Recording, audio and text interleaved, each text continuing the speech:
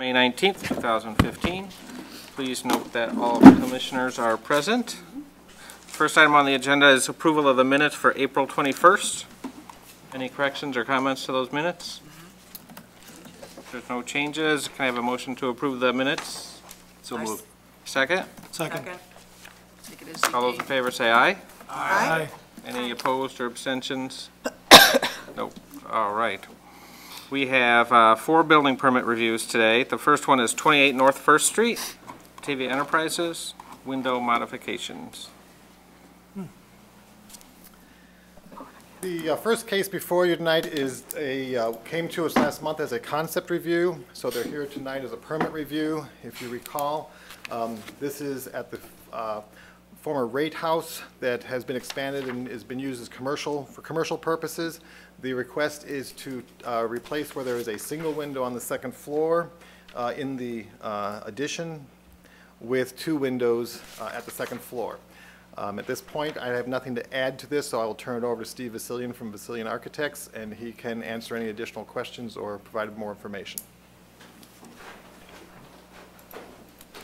Good evening. Hello.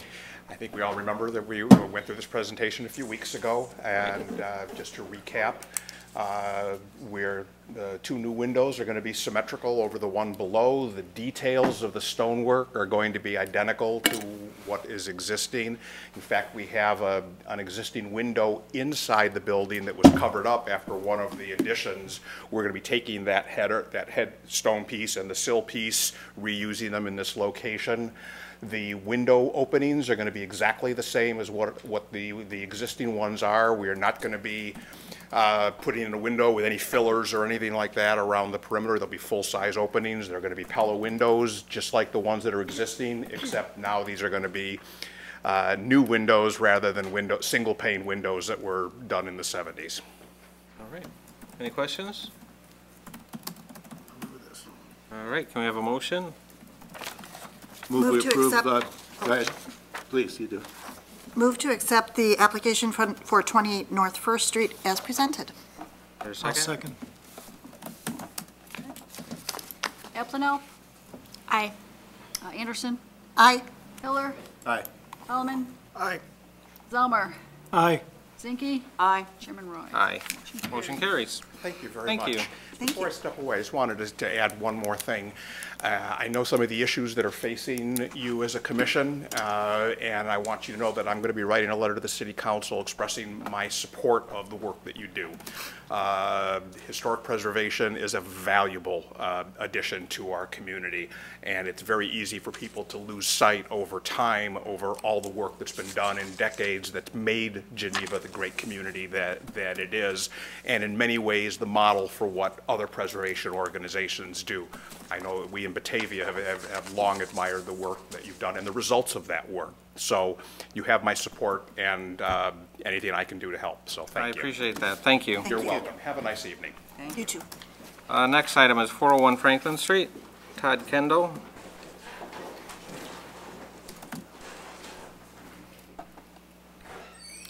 Next project before you is a proposal for a new 2-story garage, which is a detached garage. This is a permit review at 401 Franklin Street. The residents, this is what it looked like in the 1999 architectural survey. It has been remodeled extensively from its original roots as a mid-19th century Greek revival. It's been added onto numerous times and remodeled and altered numerous times. So the request is to provide a new 2-story garage at the rear of the property that would be sympathetic to the architecture of the present house. There is no one prevalent style remaining in the existing house. It's a very eclectic house at this point. The project would be, like I said, in the north yard or the rear yard of the property, so it would be entered off of 4th Street. And this has been reviewed for zoning compatibility and lot coverage, and the existing property is well over allowable lot coverage, and the proposal with the removal of the driveway to a ribbon driveway and the removal of a shed and some other areas reduces the, or not reduces, but keeps the property at the equivalent lot coverage as is there today, so it has not made the condition any worse. Michael, could you repeat that? The The lot, existing building coverage, lot coverage is, the exist- exceeds, the existing building and site improvements, which include sidewalks, driveways, et cetera, exceeds the current allowable lot coverage. Okay. With the attached or detached garage and the removal and alteration of some of the site improvements, it does not make the condition any worse I see. than the present condition. okay. Is the current building then, not the code, is grandfathered in? Is that what you're saying? Correct, on several fronts. Not only is it a lot coverage issue, but it's also has a side yard that does not conform to current side yard requirements, which is very common in this particular block in particular. Wouldn't that require a zoning? No, the garage is located within all of the permissible zoning setbacks, the proposed garage. And if that is correct. The house is non-conforming now. Correct. You're removing the driveway and the shed, and that would make it conform currently then? It'll not get any worse than it was. Right. Yeah, Not so, getting I mean, if worse. it's non-conforming, then zoning says you have to, when you put an addition in, it has to be conforming, right? Isn't that the way? The garage, the new garage is conforming to setbacks. When a Oh, property. okay, I see what you're saying, Yeah. but not coverage, okay. And when a property is non-conforming in regards to lot coverage, we don't allow that condition to get any worse. So if they're at 47%, and in this case, they're removing coverage in one portion of the property but replacing it elsewhere, as long as they don't go over that 47%, we allow that to continue. Okay. Let me say, there's a large stone patio that's being removed, that's part of I've also got here for the applicant are the plans for the building, and again, I will turn it over to Mr. Teipel to explain any of the details and nuances of the project and answer any questions the commission may have.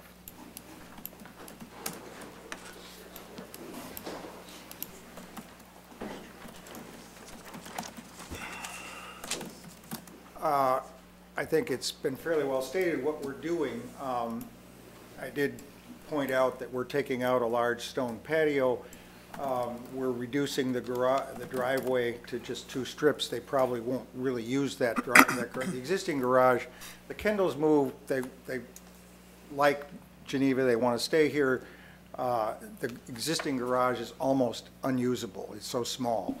You can open your door and you can hardly get out of the car. That's why they're trying to get a new garage, freestanding garage in there.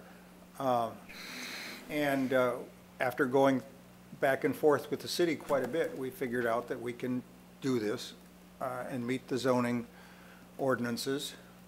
And so we propose to do the addition basically to reflect the existing details on the house, the existing gable. It's a pretty simple house. The siding would match, the windows basically would match.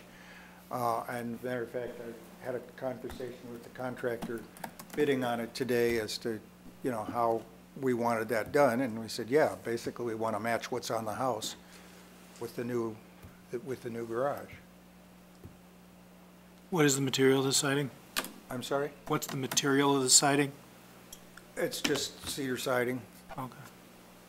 We haven't seen these. They called it out as hardboard. I don't, Yeah, we haven't seen these, so we need to, we're just, basically, we just call out on the drawings to match existing. Do you know what you got cedar siding there? Yeah, so it's gonna be cedar siding, stained to match. okay. Are you changing the reveal on the siding halfway up? Is that why there's a difference in? No, someone else started the drawings, and when I took them over, I didn't make that change. Okay, so it's the same all It's the way all up. the same, it's just a drafting error.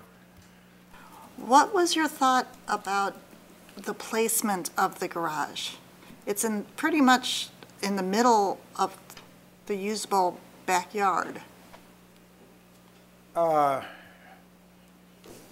Is it needed to It be could there have for been- setbacks? Well, you or- can't, we could have moved it forward a little bit. You see the dotted line running parallel to Fourth Street? Yes?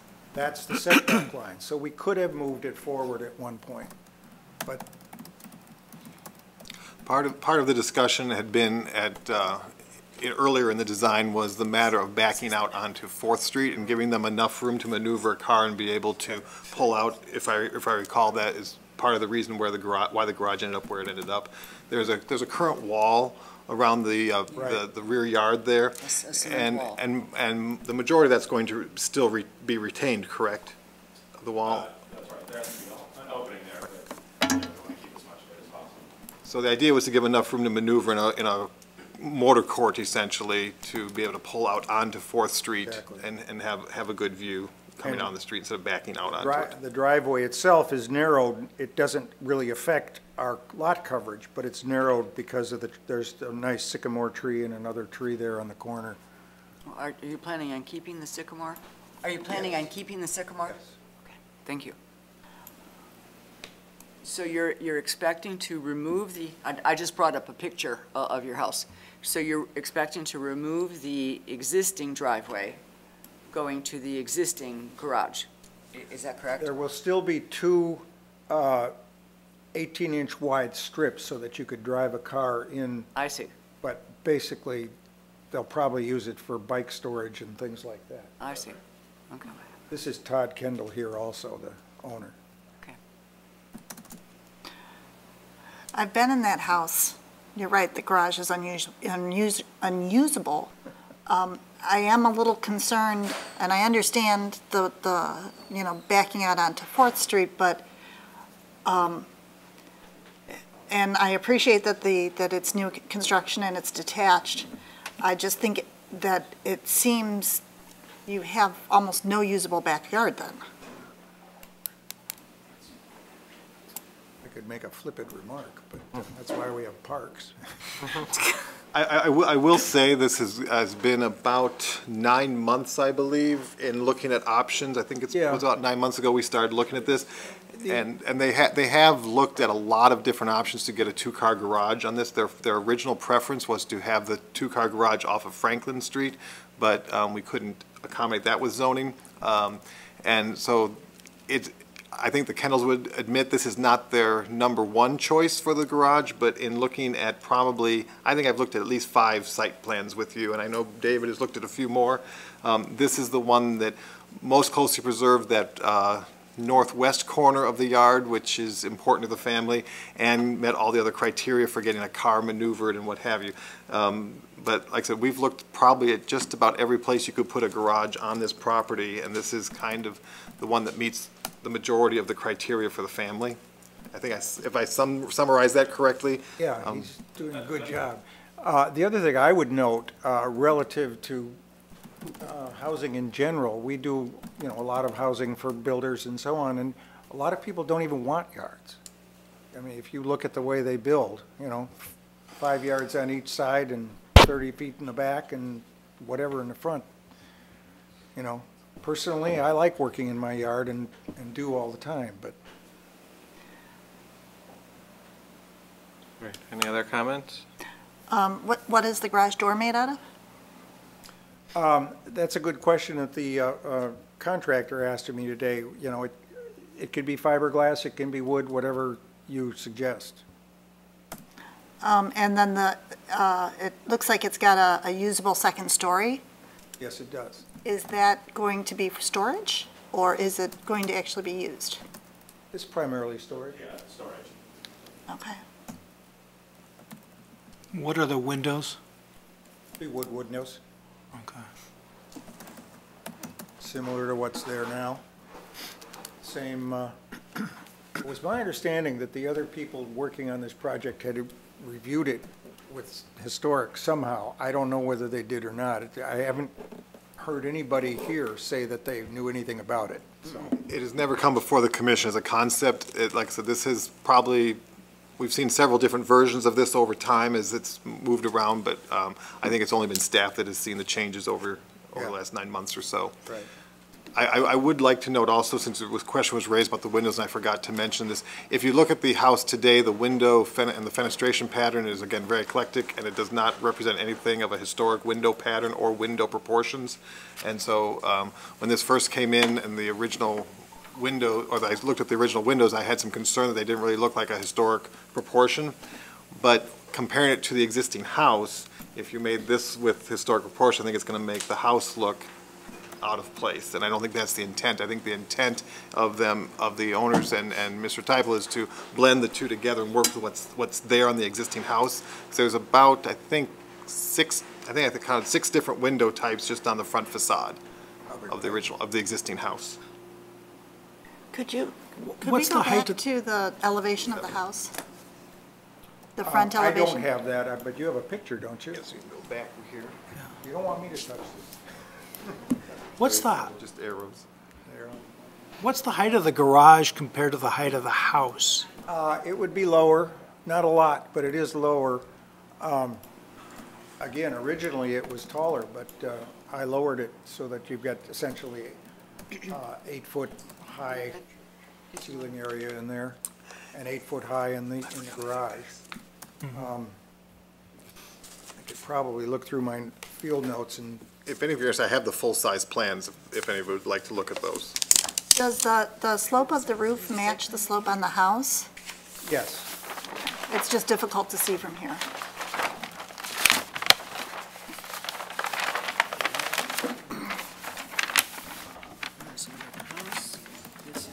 I'm good.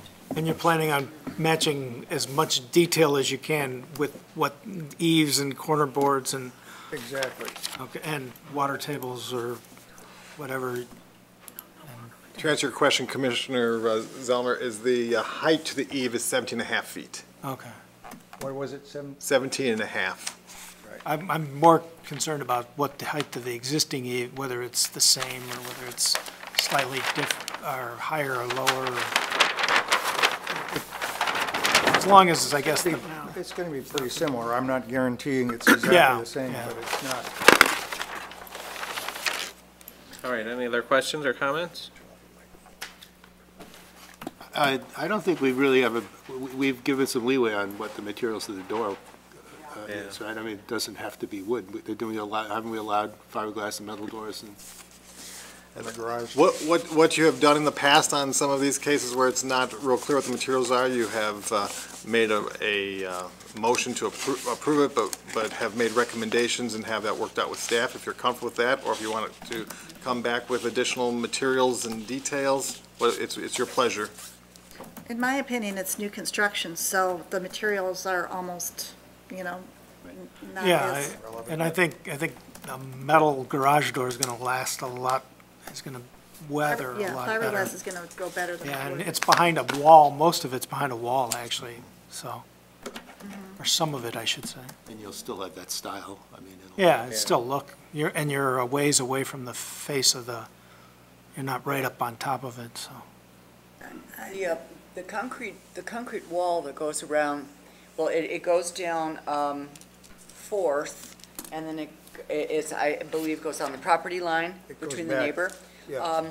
Are you expecting to take out just enough of that concrete wall, just to slide in a car? Or are you planning on taking all of it up to the property line? Just enough to get a car and basically 12 feet. I see. So we won't even see this garage. Probably not. That's right. Probably not. There's a big tree right there, too. All right, can I have a motion? I move to approve the drawings as presented, the project as presented. Can I have a second? Second. For clarification, do you want to tie that to SOI standards 9 and 10?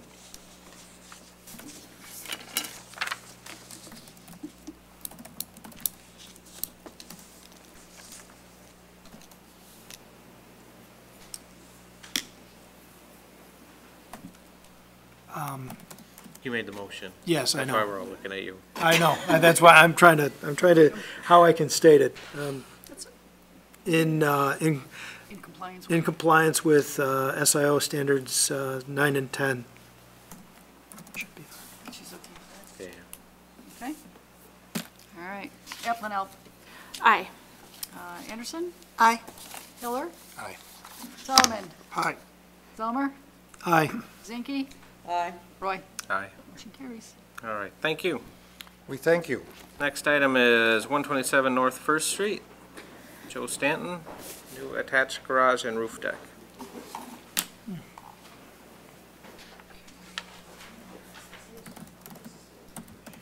It seems like there have been themes for many of the meetings, and so I think tonight's meeting is brought to you by garages. Bakery company. 127 North First Street is the location of the next project. This is a proposed new one-story attached garage with a roof deck. This is actually proposed for a very historic house, one of the, what is identified in some of the histories as one of the first 5 brick houses in Geneva. The Spalding House was originally built in 1843, according to some records. It may be a little bit earlier or slightly later. I believe from looking at the house that 1843 portion is most likely the north wing, the one-story wing, and the second-story wing was added probably within 10 to 12 years afterwards. This is the survey sheet for from the 1999 survey as a comparison if you've been out there and looked at the site. It has, the front porch has been enclosed, and the proposed garage would be on the left of the second page of the survey sheet. This is identified as a potentially significant property within the historic district and is associated with an early builder in Geneva. The proposed garage would be at the low side of the property on the east side, with the garage doors facing Peyton Street. Originally, the proposal came in to be a 2-car garage and forward of the house. And after the applicants looked at that, they decided to settle on a 1.5-car garage and just provide some parking for an additional car outside.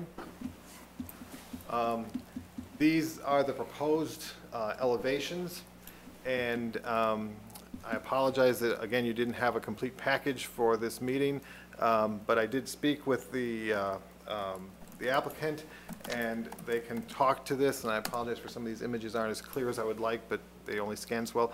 I talked with the applicants about some of the details may need to be refined because of, one, the building is so significant, and secondly, to really match the Greek Revival details of the original building. I provided some examples in the center at the top there to the applicant of how parapets and roofs were handled in the Greek Revival style, including a small sketch from the McAllister book of the typical cornice proportions for Greek Revival.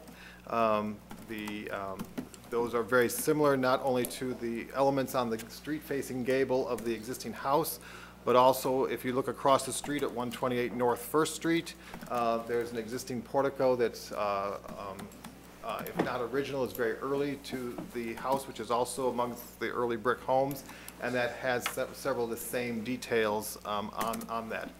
So what I have done, and I apologize to not only the commission but to the applicant because I did not have time to get this done, but I did tell them I would have some sketches for them at some point. I took their drawing and just put some of the same Greek Revival details, which are typically very broad and very bulky and simple in form, and shown how their proposed porch could be modified with some very simple details to reflect the Greek Revival architecture, again copying the proportions from the 128 North First portico. And then some discussions about whether or not a heavy cornice could create a knee wall or a small cant or something with a smaller railing or the same height but a smaller proportioned railing over the existing porch or over the proposed garage rather. The questions that remain that aren't really totally flushed out in the architectural documents that were submitted are the materials of the garage door, the details of the garage door, and some of the architectural details. I won't put words in the applicant's mouth, but in our conversations he expressed that they were very willing to consider modifications to the drawings that were submitted that would be more in keeping with the architecture of the Greek Revival. So at this point, I will let the applicant come forward Joe Stanton and Mr. Teipel again, and they can talk through their ideas and can react to what they're seeing here with you this evening as well. Excuse me, did we review something on this before? We did review a garage, a one-car garage with a gable roof several months ago. Also, Mr. Teipel was the architect on that. This is a new owner and a new concept. Very similar, but a new, Is the roof flat, or is it? This would be a flat roof, it would be a roof deck. Okay, thank you. And it would actually be accessible from the first floor of the house because it's set down, down into the grade at the lower side of the lot. Okay. So with that, forward, backward.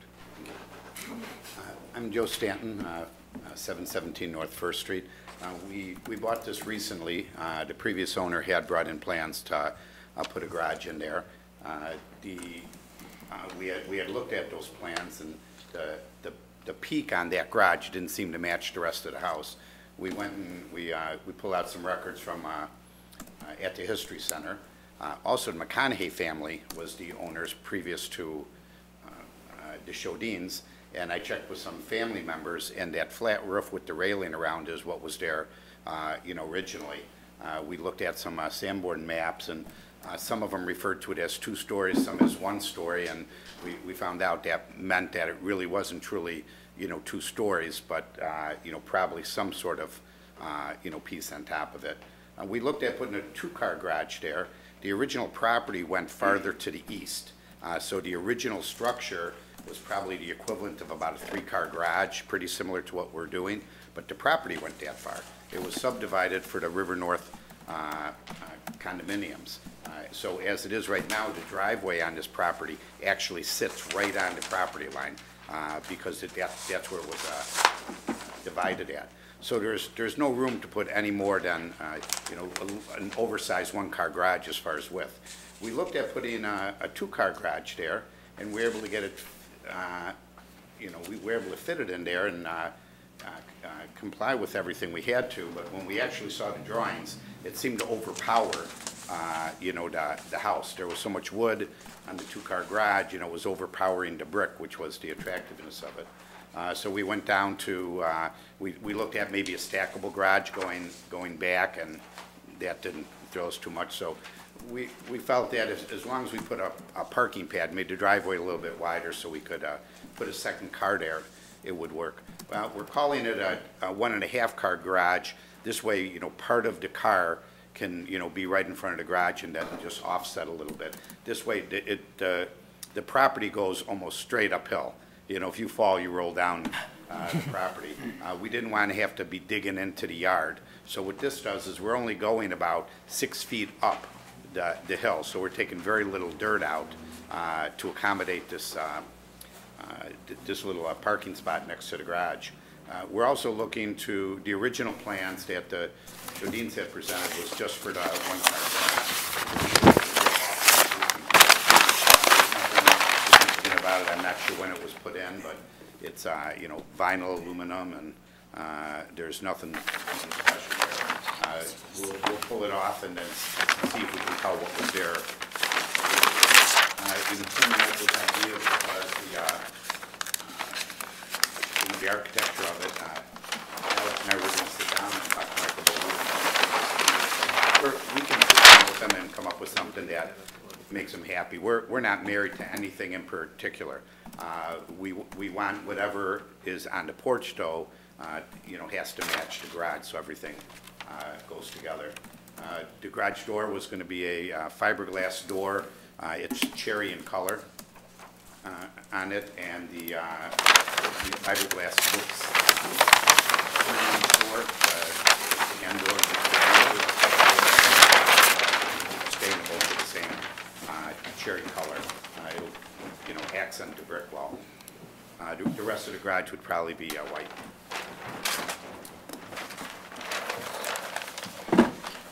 Joe, I'm looking at the west elevation. Are you uncovering the porch then? Yes, we're uncovering the porch. Okay, so you're bringing that back to the way it would have been? Yes. I applaud that, definitely. As I recall, when the last iteration of this came around, I suggested that they do a flat roof. I think that that's a much better use of space. I have to admit, I'm not crazy about the banister simply because it seems to be really heavy in comparison to the detailing on the rest of the house. The reason we drew it that way is anecdotally, the two people that remember it, that independently each remembered it that way. It could have been changed in the 30s or 40s, and it might have been different, you know, in the 1800s. You know, we don't know. I don't know anybody old enough to take me back far enough, but it seems like in, you know, the 20s to the 40s, we know that this is the way, you know, that it looked. We're not married to it, you know, being that way. You know, since it's being built new, it's not that. It's not like we're throwing something out. We're starting new no matter what. So we're very open as far as Michael's suggestions on the accent on it.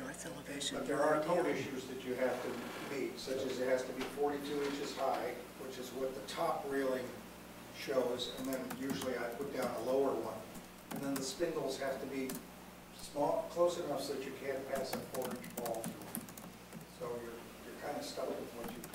Well, there are other things we can do, obviously. We can look there are at, other things that could be done. Those constraints are, and those Do you are, have a section of the spindle that you're planning on using? they actually are drawn as a turned spindle, not a 2x2. Right. So that was the intent, was that we would put a lighter weight spindle in there. It just, as I'm looking at the front of the building, all of the symbols are, yes, it's Greek revival, but they're very simple. It's like the simplest form of Greek revival. And then on the back, you have all this detail in the banister, code issues notwithstanding. I'm just wondering if it couldn't be simplified a little bit? We certainly could, and, you know, we talked about that. We can, you know, go to simple squared spindles all the way around there. We can, you know, figure, yeah. Again, in my conversation with Joe, and I apologize, my schedule just got backed up this week, but when we initially discussed it, Joe was very open to discussing how that might turn out. What I could suggest is that if the form and the concept is acceptable to the commission, we could certainly move forward with that and then bring back several railing details, maybe even next month or something for some approval, because that's going to be I don't want to say a cosmetic, but it's not going to be a major we architectural change if that would make everybody project more comfortable. And again, that's more of an issue of my timing this past week, which I apologize for. And I think the difference is it's not like we have something we're being asked to rip it down. We're building new, so Right, making exactly. these changes is no problem at all. What I would like to see would be keep the cornice at the top of the garage. I think that that is appropriate for the rest of the building.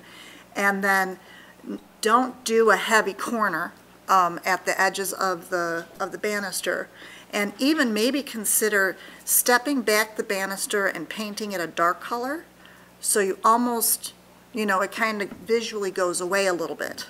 Or maybe you go with a metal banister, you know, a wrought iron, for the lack of a better word. I don't know if I like the idea of a metal banister, because it doesn't seem to, you know, go with the history. I can't imagine that it was, you know, metal back then. It was probably, you know, wood, and I'm afraid that it didn't.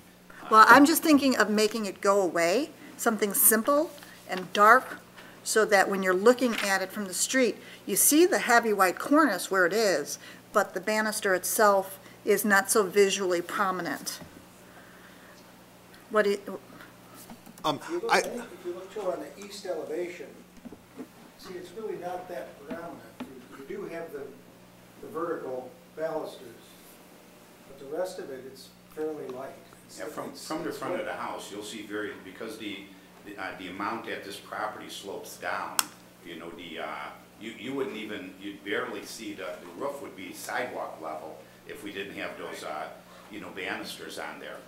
The reason we were, you know, going with white is not to hide it, because it was a, you know, focal point before. And we drove around the city, and there were more examples of this than I thought existed. I snapped quite a few pictures, and most of them are all white, and so it's not that we wouldn't change them if that was a requirement. I think we would prefer leaving it white, having that contrast off the rest of it. So what you see, basically is the brick first, the brick of the house first. And I think making that dark would probably make them pop out more than leaving them white. I think there's probably several solutions to it. And again, the applicant submitted everything on time, and it was just a matter of time on my part to really sit down and review with them. If you're uncomfortable with the whole concept, you could table it. Or, like I said, if you're comfortable with the general shape and location, and it's a matter of the details, because one thing that Joe and I have talked about is that when they open up the porch, we're pretty confident some historic details are going to show up of what that porch looked like, either just in paint ghosts or actually some actual structure remaining. But you can't see it now. I walked into it with Joe and walked around the house, and it's all finished on the inside right now. So again, I think and I'm not trying to put words in your mouth, but I think what Joe's looking for is an approval. They can go ahead and get a permit so they can get the work started on the framing and come back to work with staff to, to nail down the details, especially as they do some of the demolition work and see what details are Especially exposed. with the porch, we did talk about, having Michael there when we demoed the top, and then make a final decision once we're looking at what used to be there, instead of drawing on a guess. Rip everything apart, he'll come there. And again, we're building it from scratch, so we're not, we're willing to do anything. Same thing on that porch, the roof is stained, but nothing else. Okay. So if we can pick up what was there before, we're happy to put that back. We have no reason to fight for something else, because, like I said, we're doing it new no matter what, so. So if we can do that with the porch, what are your thoughts on the garage?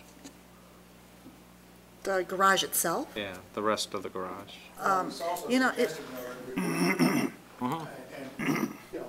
Agreement on what to do with the railings. Well, I think we're gonna Do wait staff and see a review. little bit, have staff. I look at think that. I think that's legit. Yeah, I think that, I like the idea of the heavier cornice at the garage and at the porch, and I think that if you could build, like Michael had shown, that you limit the size of the actual railing yeah. above and get that cornice to go up into that and be part of the railing and be a toe kick, or toe area, that'd be. What we could do is we could get, permission to go forward with the, project, and if we don't agree with what, Michael wants, we can bring it back to the commission. If we sit down and we all come to, terms with it, then he could just make a, staff approval. But if we can't come to terms on it, then we would just have to come back and present it and make our case. I don't see that happening, though.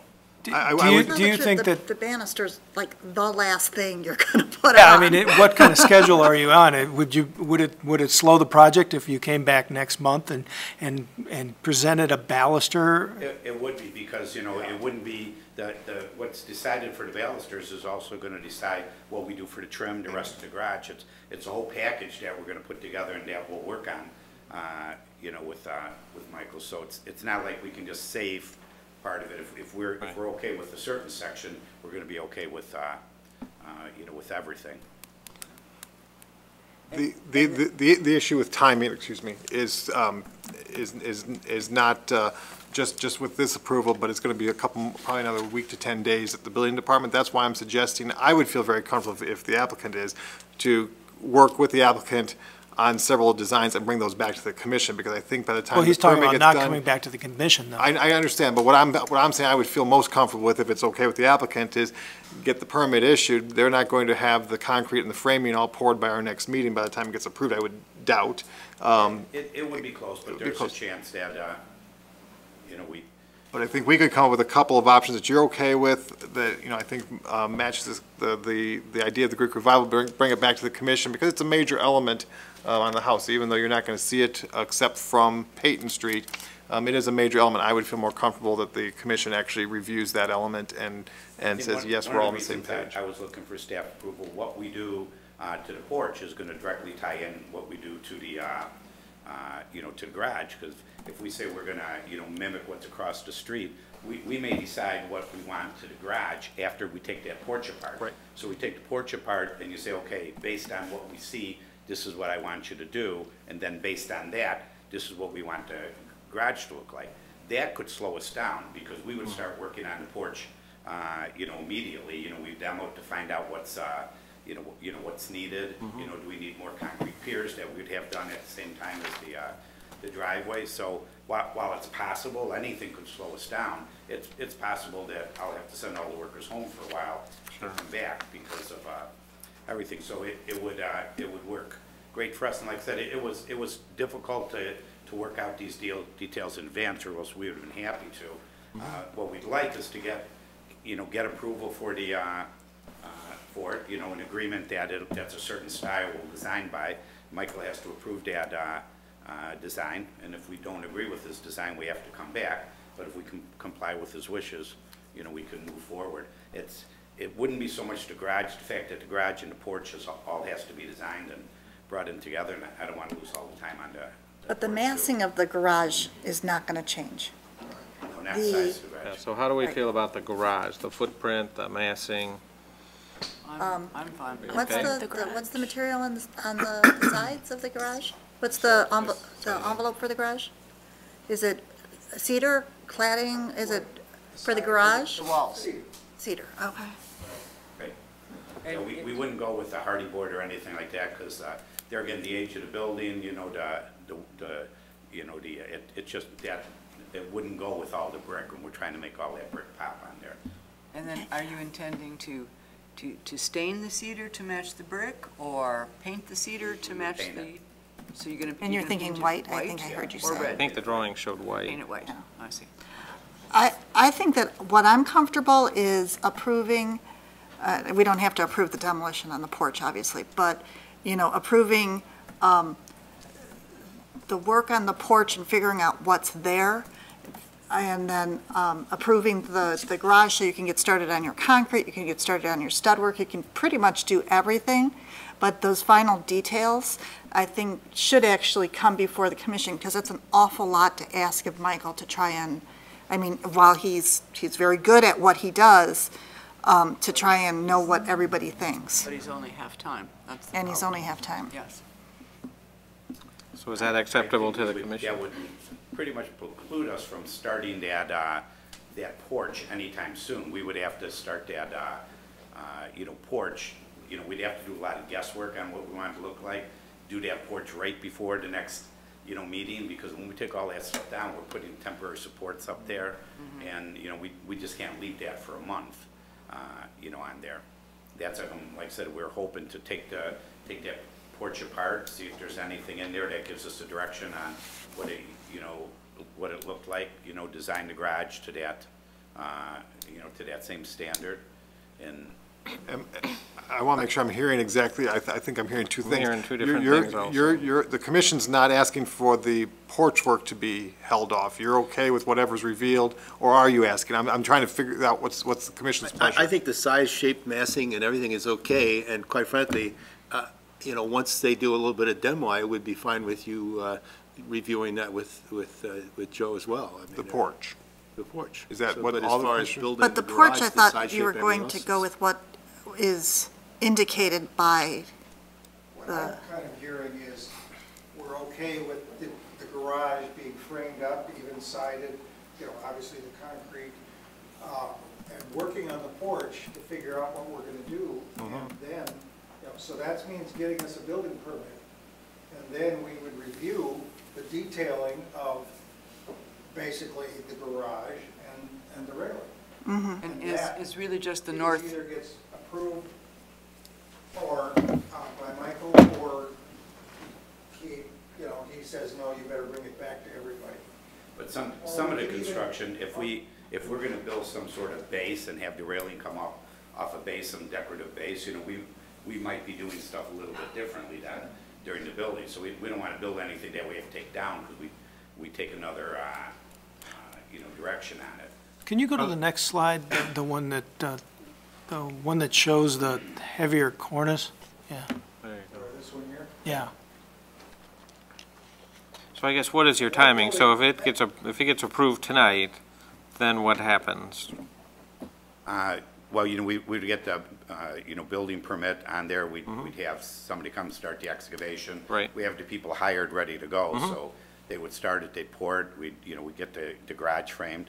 I've had guys working on the inside, but we're limited to work that doesn't require a building permit, patching all the cracks, fixing the windows, caulking everything, and, pretty soon, they'll be done with that, and if I don't have work for them, they'll go on to their next job. Yeah. I'll have to get So them where back will you in. be 4 weeks from now? Pardon me? If you got the go-ahead tonight, where would you be 4 weeks from now? I think, I don't think that we would have, I think the garage would be well on its way up by then. I don't think we would have the railing and stuff. My only concern, you talked about, the not such a long railing, some sort of decorative, Well, I think there's several ways to go. I mean, again, I don't want to design on the fly here, although I know the commission used to do that, but just looking at 128 North first, across the street, that's a pretty deep section from the bottom of the porch lintel beam to the top of the roof structure there with that built up. I mean, if that was something that would work, and then That put a could be small half your railing on railing. top of that, I think that's not gonna alter a lot with framing, I don't think.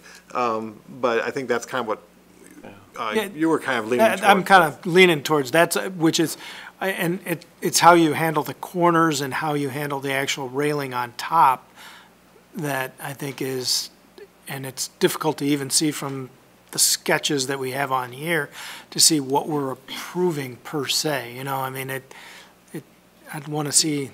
These drawings are, if this is the only thing you've seen, they're fuzzy. Yeah, that's the only thing yeah. And the details are sharper than that. The posts are very similar to the posts up here in the house across the street. Actually,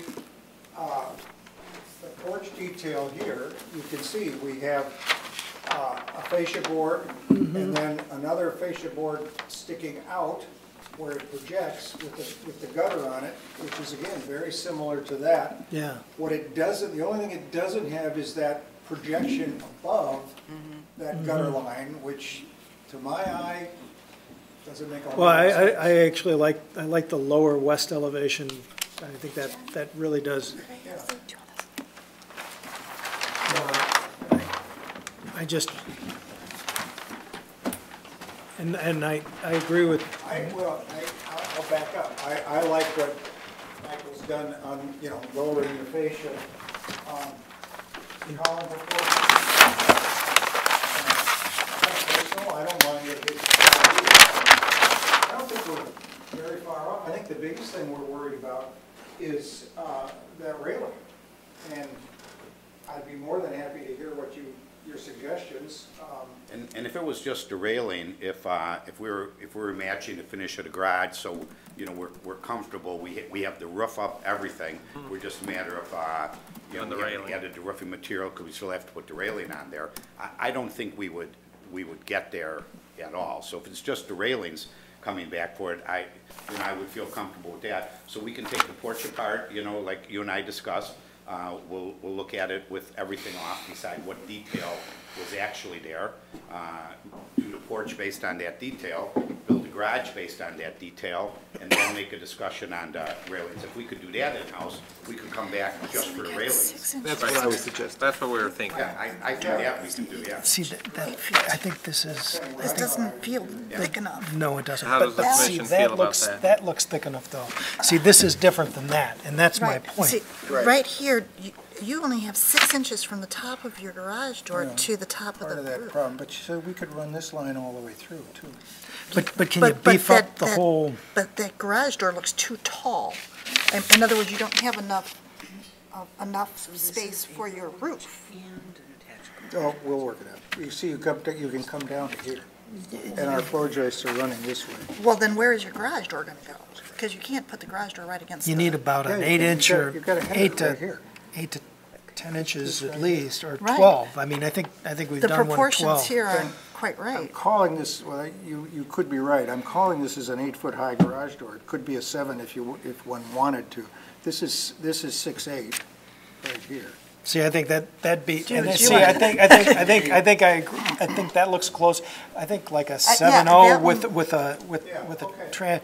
but it's this is Which elevation are very you loose. referring We're to? to the Okay. north The elevation. north one? I Okay. don't, One with the it garage. might be on the next one too, is what we're looking at for the drawing. We can't do anything that would raise the garage at all. You know, Well, I know, because you're No, no. stuck, you're stuck You're with the stuck level. with that, but what we're saying is that there's not enough room to There put is, though. joists No, there is. with an Not a 8-foot big door? span. Well, we don't have to have an 8-foot door. Does he have a section? 9 foot all. But this is the back. You get this fascia board running over the top of the garage door. Yeah, I know, and you, So, and your joists are up You've got a here. you got a 2x10 ledger there and That's a 10. joist. Well, you know. Right, So how do we okay, handle so you've this got if the 8 foot. drawings are not? Staff I mean- approval at the time? No, I've been out field measured, and I'm pretty sure this works. Again, my recommendation, Chairman, is that if the concept of the opening the porch, subject to the information that's revealed through demolition, and the massing and the general configuration of the garage is acceptable, I think you could approve that portion because the rest could be is architectural details added to the basic form. Right. And again, I know that the applicant and Joe thinks it's going to happen a little quicker. I'm thinking that in 4 weeks, they might not be as far as they think they're with Memorial Day and permits and what have you. That by the time the next meeting comes around, I think we will probably have met a couple of times, come up with a couple options maybe that we think are appropriate, and we could bring those back to the commission, be the first thing on the agenda, probably be a very Right, quick because just in discussion. case we move quick, if we can be doing the porch based on your discussions and just putting the details on the upper half of the garage, you know, per your instruction next month, we're able to keep going, and we'll get a general direction from you for the porch, and then we'll come back for the railings and top of the garage Well, next month. I think quite that would work. frankly, now I'm really concerned about the garage door because that is something that you're going to have to frame in.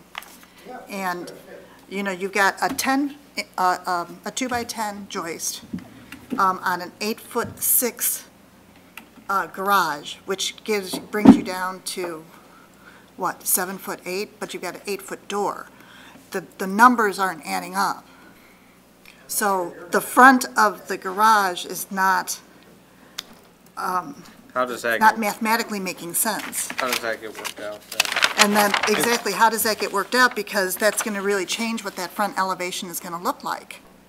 I think, again, from walking through the house, the top of the deck has to sit at a certain elevation for it to be accessible from the main floor. And we have to take the driveway down because new code says we have to have that, you know. Gas curb. 4-inch gas gap. So where, you know, the measurement from the driveway now, which is about even with the garage floor and where we can go, will actually be about 4 inches difference because we need to bring that, you know, 4 inches down so you'll step into the basement. So we'll lower that, you know, one point.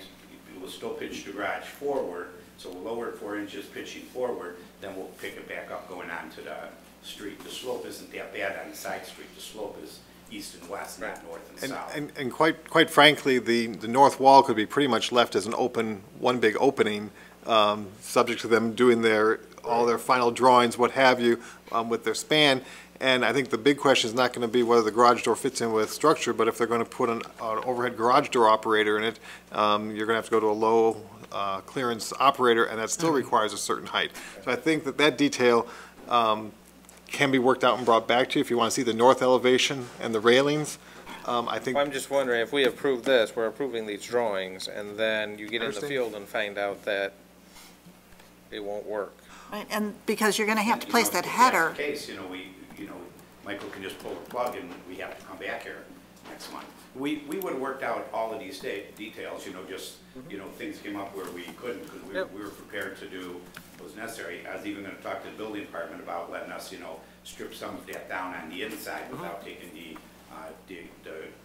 porch walls down, taking some top, see if we could do it.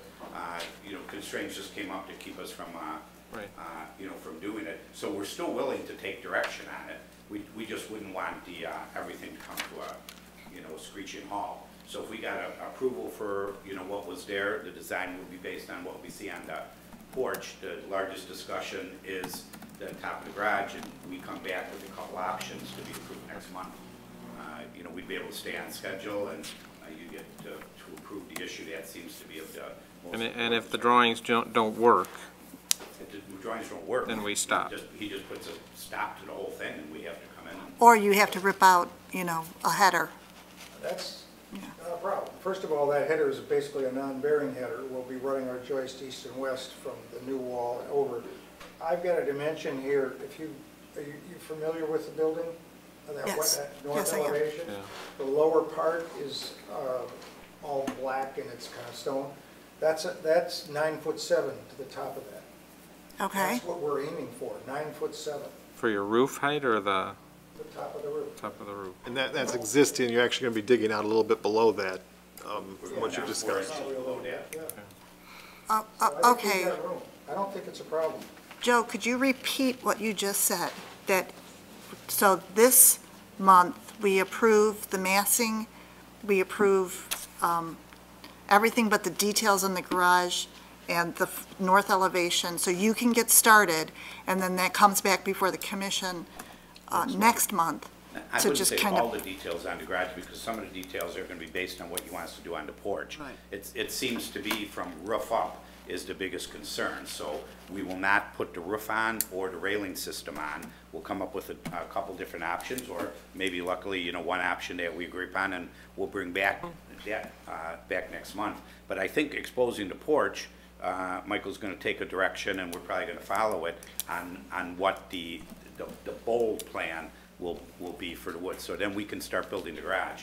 And it may turn out, you're right, anything can happen to cause, you know, a month from now, you see weeds growing there because we're behind. We just don't know. Right. But just in case everything keeps moving as quickly as it has been moving, and this way we're not doing the one thing that seems to be the biggest concern, and how we address the roof and above the railing system. We can bring all that back next month. What we're saying is staff approval on the details for the porch to match whatever becomes visible.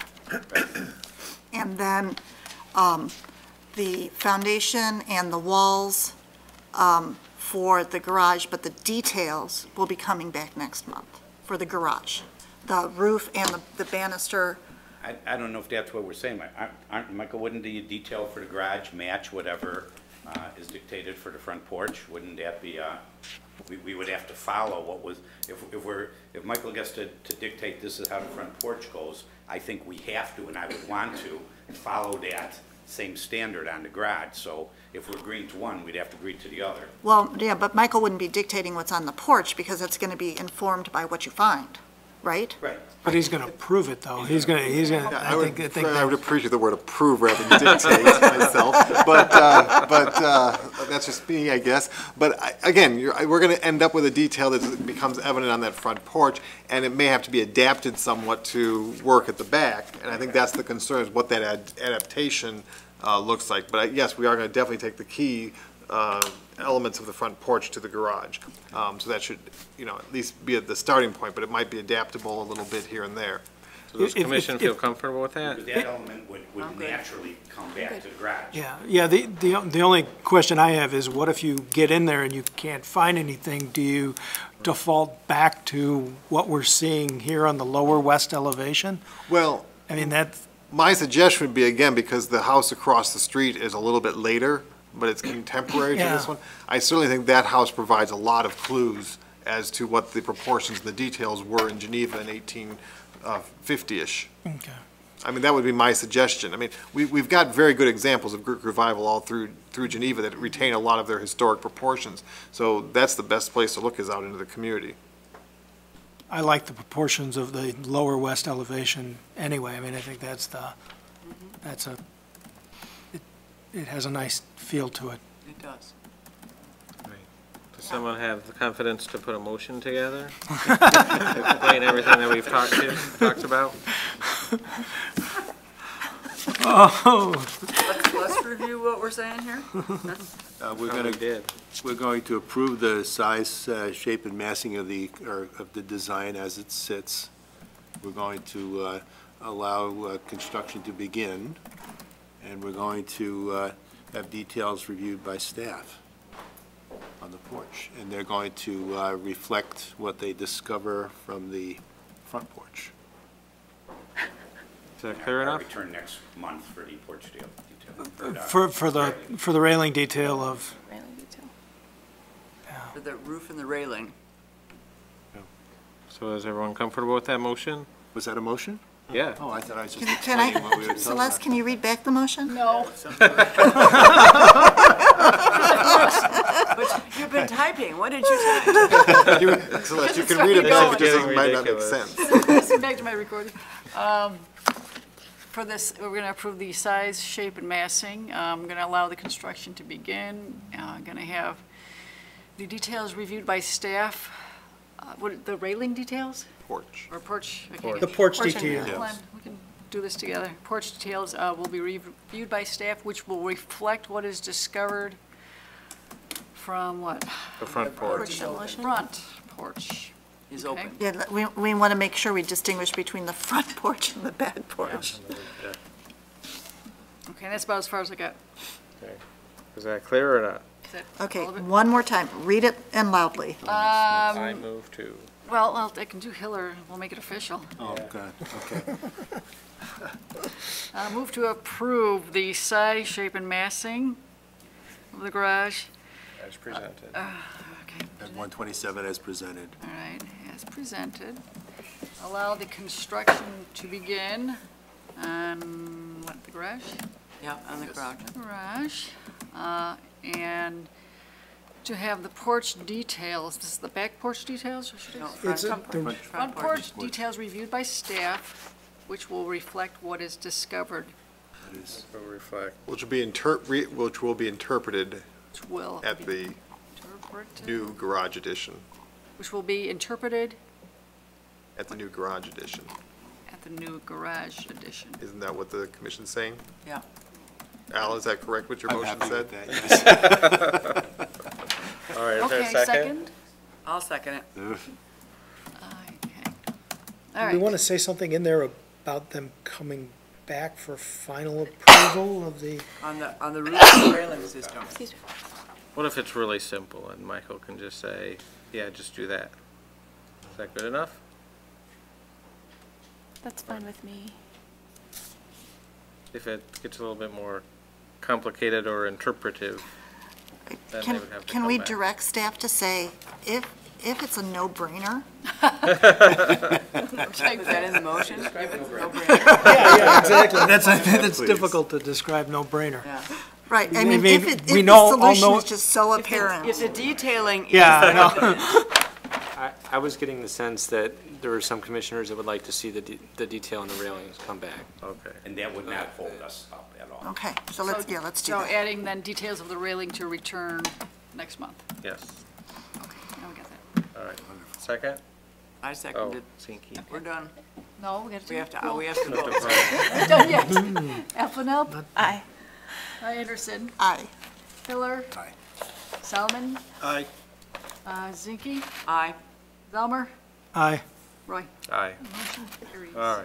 Alex, Thank can I you. ask one more thing? This is nothing to do with the permit, but I just, is this slope actually that close to the window's edge? Yeah, You may want to consider scooping that out a little. yeah, I've talked to Joe about that. We'll All right, well, they're talking 212 South Fifth Street. I knew that you'd get it, but I had to say something. Before I head to the podium, I just want to remind the commissioners, I've given you a little cheat sheet, if you will, of the evolution of 212 Fifth Street, because that will be very instrumental in understanding the window discussion. The house at 212 North Fifth Street was built in 9 different building campaigns, and that does have an impact and a bearing on the windows and the condition of the windows and the relocation of windows. So if you'll bear with me, I'm going to pull up a different file. Has this house been before us before for something? Yeah, multiple. Been before us many Multiple times times, for okay. multiple, Remember the I thought we already sleeping dealt with the porch and windows. We the haven't? garage Maybe it was the garage. I don't remember a sleeping and porch. then there was some, like stairs going down into the Yes, basement. yeah, okay, Same house. okay. Are there actually 34 I'm going to turn the windows podium in over this to house? Ken Overstreet from Avondale Custom Homes. I don't know which order you want to go in. I like the green. It jumps off the page. Oh, this is. This is fading fast. It's all your whole, all your files are here, right? Oh, it's like, Let's start and then. right, yeah, thanks. How many windows is it gonna do? Hard copy floating around. Four hard copies.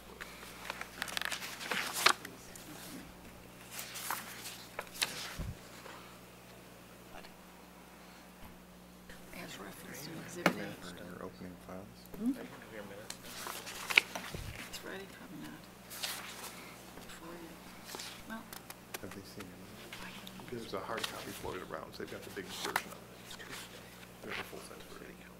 I don't know if you want to point out particular images that were submitted. what can I do? Yeah.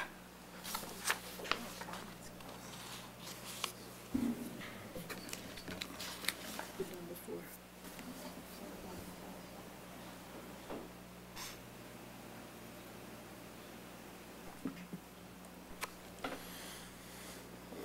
Copied your whole, I just took your whole CD and dumped it into a folder. Here, I'll show you.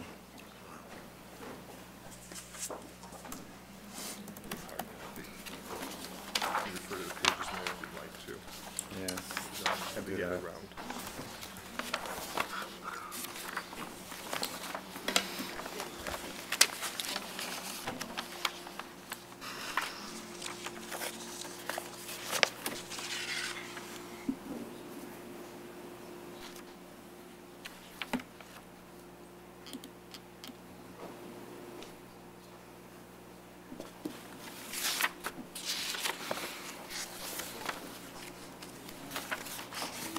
All right, how is everybody?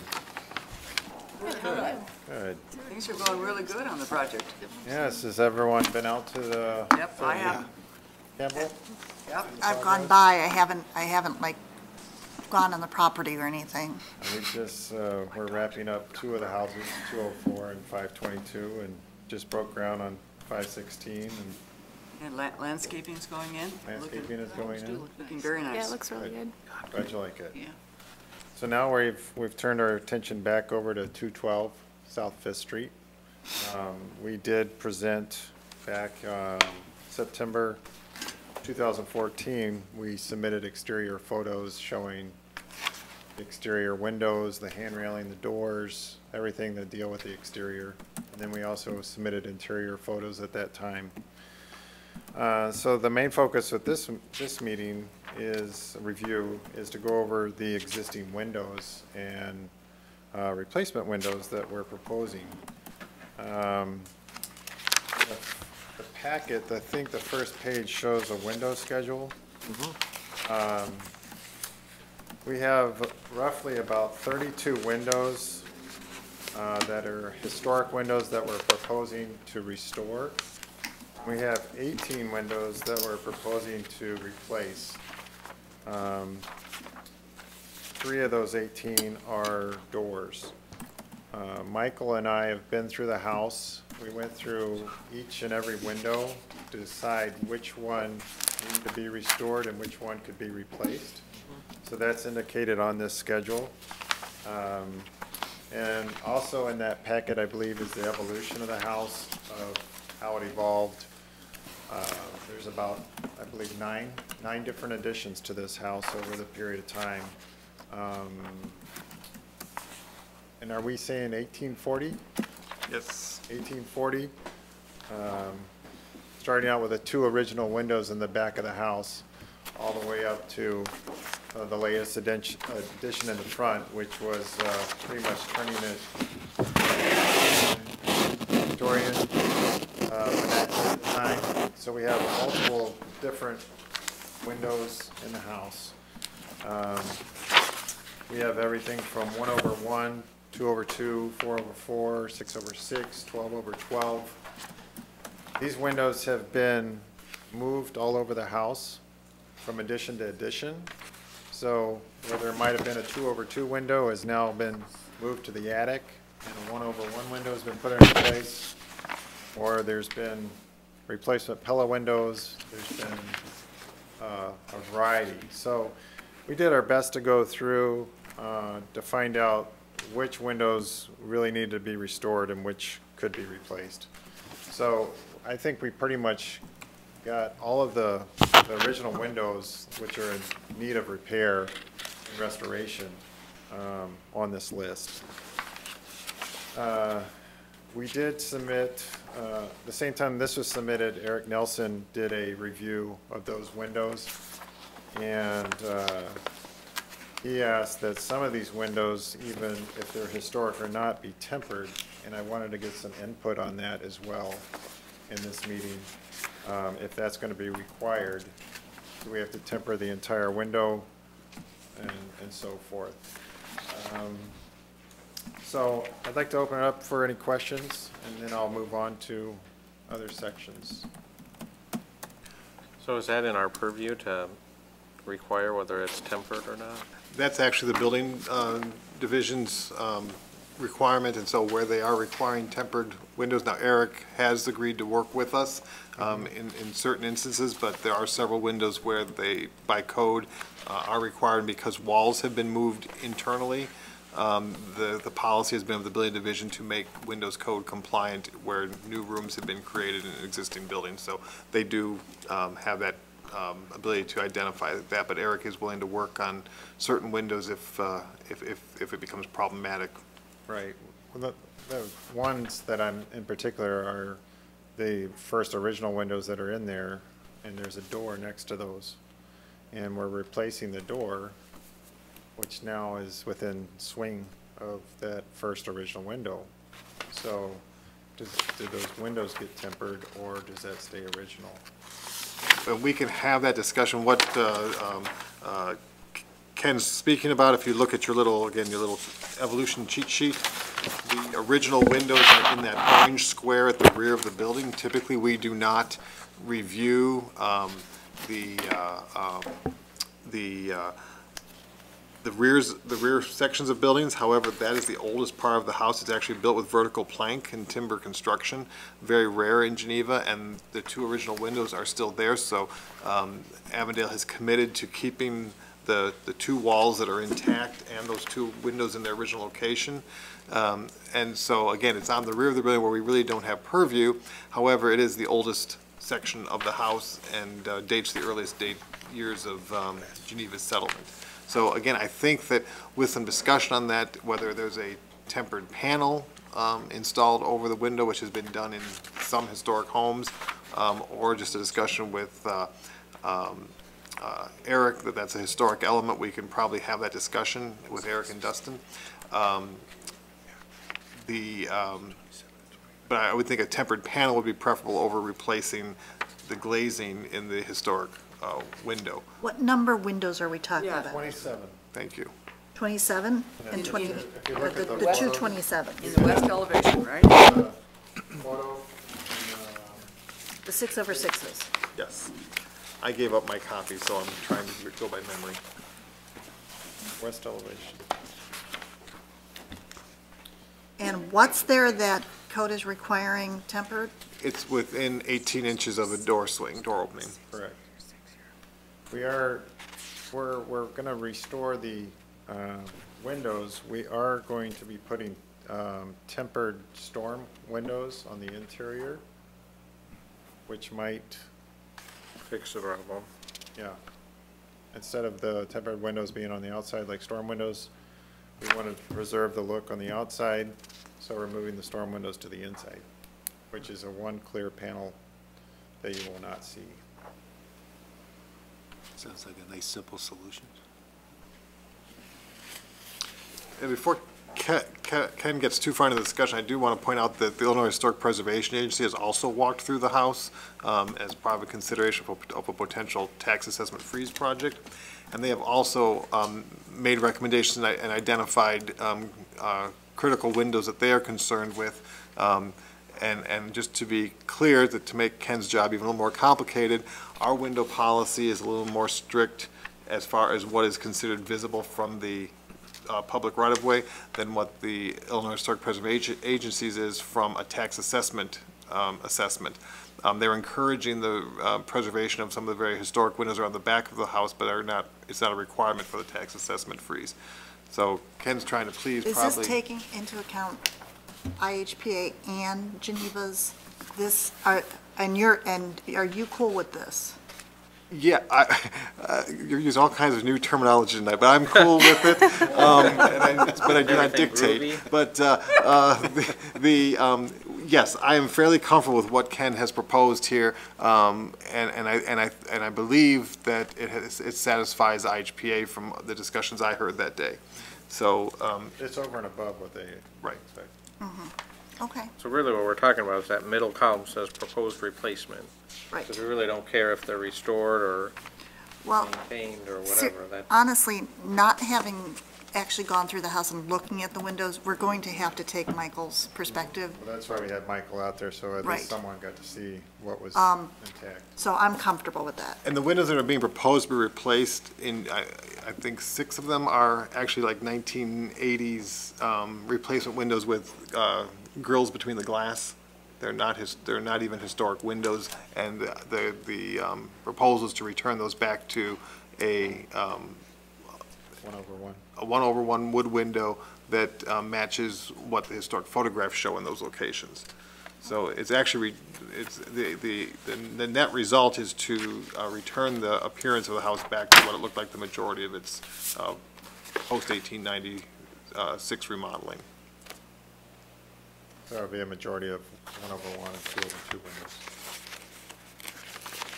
I will say Ken and I have had several discussions how to present this because it is probably the most complicated window package I have seen in a very, very long time anywhere. This is a very, very complex house, both construction-wise, design-wise, condition-wise. It's just very complex. By the way, I would like to compliment you, Michael, on this handy-dandy chart.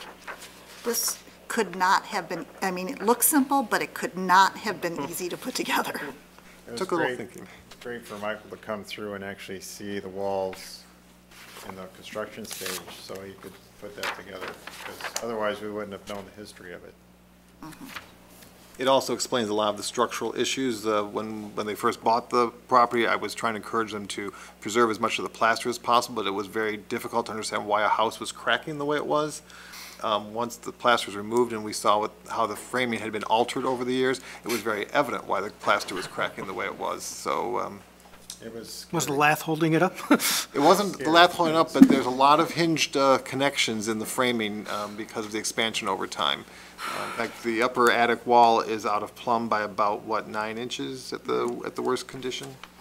Out of plumb by 9 inches?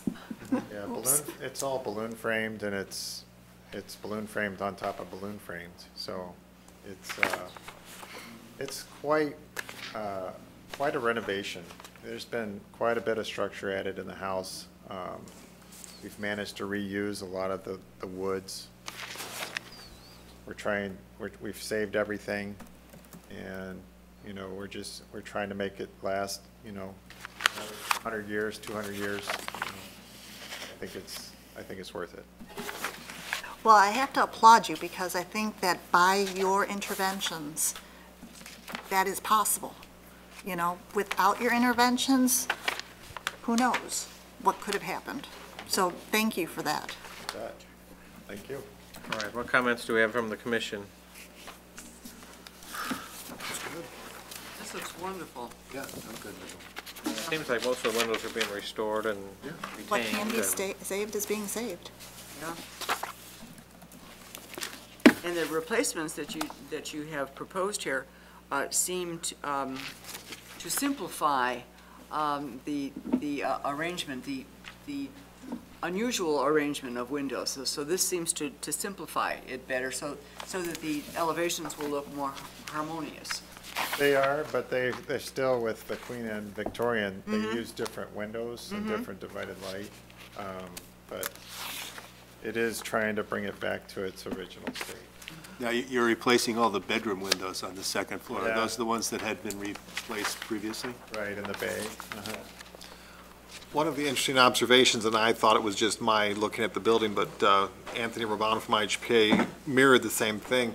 The, I'll get the right names here, the Bentley family was involved in the hardware business, and it's a very elegant house, but almost all of the materials in it are out of date for the period it was built, and we think they probably were actually using remnant things that may have been in their hardware store that didn't sell that were very beautiful items, because just some of the architecture and the window placement, the window pattern, some of the hardware, it's more of an 1880s vintage rather than 1890s vintage, and the fireplaces, everything. It's a very curious house, which has made understand the windows even a little bit more challenging, because even Anthony Urbano said, where do the 12/12s come? I've seen them in Queen Anne's, but not in the attic gables. So it's been very challenging to piece it together and come up with a window package that we think is matching the historic photographs and respecting the history of the property. Talk about a piece of heritage for so many reasons. All right, are we done with questions? Do we understand what's going on? Yep. Make a motion? I'll give it a shot. I mean, it's pretty easy. I move that we accept the application for 212 South 5th Street as presented. For a second? A second. Alp. Aye. Anderson. Aye. Miller. Aye. Solomon. Aye. Zelmer. Aye. Zinke. Aye. Roy. Aye. All right, thank you. All right, that I completes. would love to come and see the property at some point. All right, I'll talk to Michael. Cool, thank you. Oh, there's that word again. That completes the building permit applications. The next item on the agenda is for continued and hopefully final discussion of the draft historic preservation ordinance. Thank you, Chairman. I'm going to just basically introduce it to you from the seat here. You don't want to stand that long? I don't think you want to look at me standing that long. So the modifications to the ordinance primarily at this point were grammatical. We have had it reviewed by the city attorney and some additional grammar and clarification. The language was made primarily the most significant or most comprehensive language change was in a few locations. We used the word should where other places in the ordinance had been shall, so it's all been converted to shall. The other major element was in some places in the ordinance we used the phrase building structures, objects, and sites, and other locations we identify as property. So we have now changed all the language to be consistent. Wherever property was mentioned, we now identify as building structures, sites, and building structures, objects, and sites. I do want to bring the Commission's attention back to section 10.6.12 on page, should be probably page 37. I have a slightly updated version from you. But page 37, there was a request by the Commission at the last discussion to identify what constituted demolition. And so that has been clarified in line with what your comments were, and then put into a bullet point type of format instead of a sentence format, because it got very long and complicated. It was very hard to kind of understand what the intent of the long sentences were. And then the other major change that came out of the last discussion of the Commission was clarifying what was required as the way of documenting a building that was approved for demolition, that may be a historic landmark or what have you. So again, on my page 41, Could you read that to us? We don't have access to any of that. oh, it is on your screen, I'm sorry. No, it isn't. Oh, We don't have computers. Our computers are all blue screen. oh. Mine's okay. Oh, good for you. Okay, well, I'm sorry that your screens are blue screens, so I will read that section to you. If you would. The commission may delay a request for demolition for a specified period of time not to exceed 120 calendar days coincidental to any other request for a delay of demolition for the sole purpose of requiring the applicant to prepare and submit the following documentation of a building, structure, object, or site that is identified as a historic landmark or a contributing or a significant property within a designated historic district. First requirement A, a site plan at a scale not less than 1 inch equals 20 feet 0 inches. B, floor plans of each level, scale not less than 1/8 inch equals 1 foot 0 inches. C, elevations of each side of the property improvement, scale not less than 1/8 inch equals 1 foot 0 inches. And photographs of each elevation and significant interior exterior architectural feature as determined by the commission. Photographs shall be clear black and white images. Just out of curiosity, why black and white? Black and white is the industry standard for documentation because they're actually more clear to see details. When you have color, it blurs the detail. And then that was, again, the same comment that was made under the section for the procedure for neighborhood conservation districts. So that is also, remember that's an administrative recommendation, and so instead of the Historic Preservation Commission, it's the Preservation Planner, and it's the same language, but it's only for contributing or significant property within a neighborhood conservation district, but it's the same drawing requirements. Okay. So we made those sections parallel at the request of the commission, and outside of that, there are no, unless I'm missing some, but that was what I had picked up as the primary significant changes at the direction of the commission last month. So is the commission comfortable with that? I have one clarification I wanted to find out about, and unfortunately, I have no copy, I have no screen, I'm just going off my notes, so it's just chicken scratch here, but on page 23, section B, it was standards for designation of historic district. It looks like maybe one word was added, collectively. Oh, yes. Now, it says they collectively, which I would assume means all, so all have to meet those requirements. Now, the requirements are underneath then, and it seemed to me that you could have a historic district and not meet all of those requirements, but if that's in there, it says that. You have to have. The phrase before was that it was taken, I don't recall the language, but it was taken as a collective entity, I believe is the phrase that was in there. And that seemed to cause some confusion as to exactly what that phrase meant when it was reviewed by the city attorney. And so his suggestion was just to use, to simplify that, so we changed it to collectively, meaning that the body had to represent these 6 following requirements. But does that mean then that you could have a district that has a new, your designated district, but it has a new house in that area? Sure, because we're looking at the collective body of the entire district. So we're looking at the overall character. But according to that definition, it can't have a new house in there. At least that's the way I'm reading it. That's why maybe I'm reading it wrong, but or maybe I wanted to make sure this is what we want to say. Can you indicate what section we're in and? Page 23. It's the bottom of page 23. So it's in section. I think I might have a different version here. Right. It's in section 16. I don't have the version at all. 10.6.7. 10.6.7. 10.6.7. Section B. Uh-huh. Standards for designation of historic districts.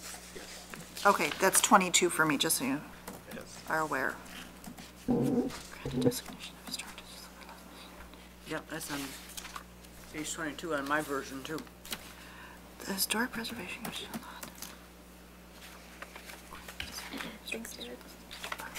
Yeah.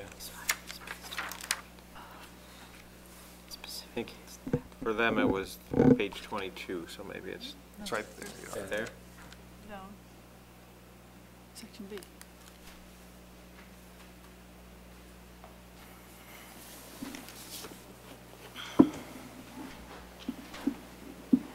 Large enough? I think Al, the question about whether there could be a new building, it says include one or more historic landmarks along with other such building structures, objects, or sites, which, et cetera, you can read it yourself, But you have to get to the, where is the collectively been placed? the very last, The very last sentence of there. Yeah, it's on page 22, up at the top, it's the very the last. third word before the end. Yes. Collectively, the improvements. Collectively, the improvements, properties, and all of the following 6 requirements. Okay, go down to, can we go down to see what these 6 requirements are then? So the way you're reading it is the district has to meet all of those. It must meet all of these requirements. So, Okay, so they're within the boundaries of the city, that's okay. we want more landmarks, that's okay. Mm-hmm. Or at least 50 They're years at least old. 50 years old, so if, In whole or in part. I think that's right, important. but if it's a new house, if there's a new house. Okay.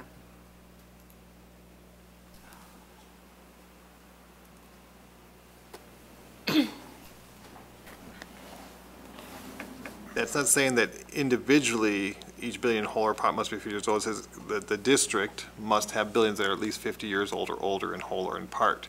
But not only, yeah. Right. Okay, if that's the way it's This is interpreted. fairly stock language that's come out, not only of our ordinance, but other ordinances, so.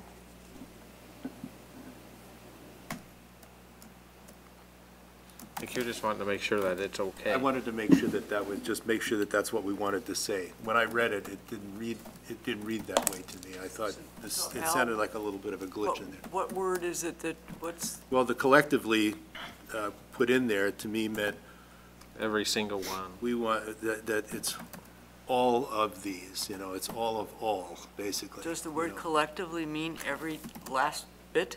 That's what I would, I collectively, to me, is all. Well, that's why we had it originally as, it said something that as a collective entity, I believe is what it said originally. And that as a collective entity, the improvements, properties, et cetera, et cetera. Oh, there's still another properties in there. I thought we got them all.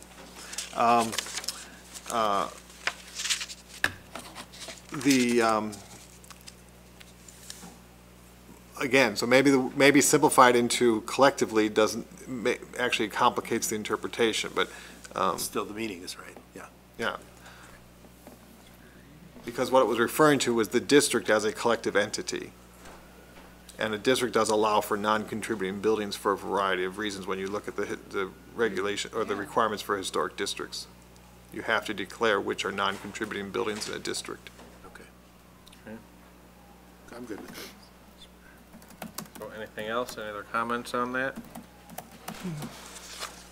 I have a general comment that I'd like to make. Mhm. If we're pretty much done except for, I think so. okay. I just want to state that I've had concerns from the beginning of landmarking buildings without owner's consent. And I have heard the support of that from a lot of different places, and I've seen both sides of it. I've also seen a number of petitions and emails that have come through my email lately that have said that there are a number of residents that would rather not have a non-owner consent landmarking of buildings. And I understand that the landmarking of buildings without owner consent is a tool to be used in certain circumstances. But I feel that we would be better served to try to get people to get owner consent for landmarking of buildings and not do a non-owner consent landmarking. And through education, we should be able to convince the people that own the property that landmarking their property or home would be the best solution. So I just, with what I've seen in the last couple of weeks, I just can't support that portion of this ordinance, that non-owner consent portion of it. And I don't think that the residents of Geneva would support it either. as a whole. I know there are some that do, and I know that some that don't. So the rest of the ordinance is okay? I have no issue with the rest of the ordinance. It's specifically that non-owner consent. It is something that I just cannot get over.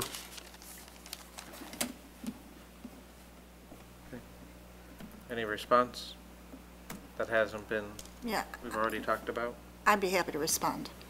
I understand what you're saying, and I do understand that we have heard from part of the community. We've also heard from the other part of the community. It is a tool that is available to us that has been used very, very rarely. It's one of those things that, you do have the responsibility to make sure that it's done correctly. But even if for the sake of argument, all of us agreed that we should remove the owner consent, I'm not sure that that's a decision that should be made at this level. It has been part of the ordinance since the beginning. It's one of the reasons that Geneva is the stellar historic preservation community that it is today. And we have not received any direction from the city council, who we of course serve at their pleasure, to change that. So in my opinion, I believe that we should be presenting the ordinance as is. Or rather, as revised. I understand what you're saying, and I do agree that it has been used rarely, but I think that we are, for lack of better words, we are basically a bedroom community, and when you start to deal with people's residence, I think it becomes a larger issue. And I prefer not to see the owner consent or non-owner consent in there. And I think that that's the best way to deal with this. But I just don't think that people would, I think it would be a mistake to go in and have someone have their private residence landmarked without their consent, even though it may be historic in nature. And I don't think that that's my basic concern, is the residences. But I know that you cannot begin to tailor that so tightly that that would be the case.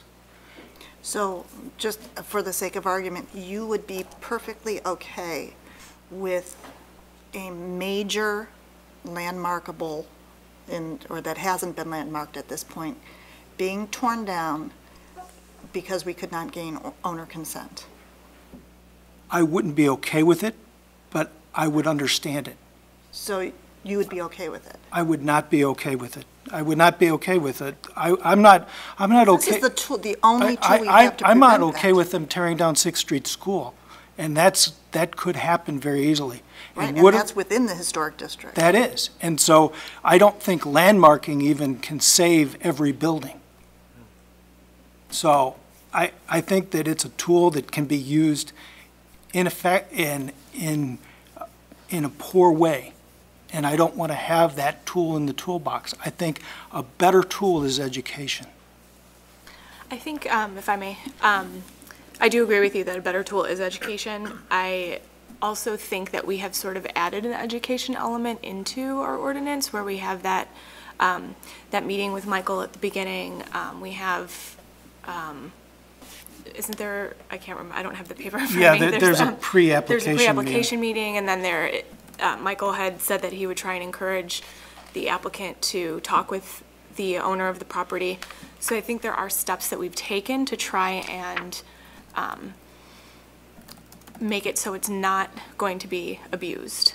And I think we've added a lot of checks and balances into it, you know.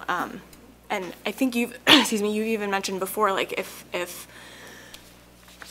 a property owner comes to us, if a property is getting landmarked against their will and the property owner comes to us and makes a case for it, we'll take that into consideration. I don't think that it's going to just be landmarked and. No, I don't think it will be that's landmarked. it. I don't think that that's the case. I think that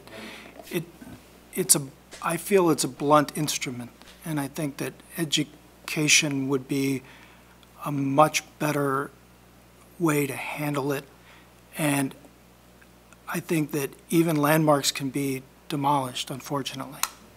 And, That's true. And I wouldn't want to see, I don't like to see the 6th Street School demolished. I think it's great what they did with the Puroro building. And I wouldn't have liked to seen that go away either. So I'm a proponent of preservation. I just think this is the one tool that really gets to people and where they live. And I think And that. actually, that's the point, is where they live.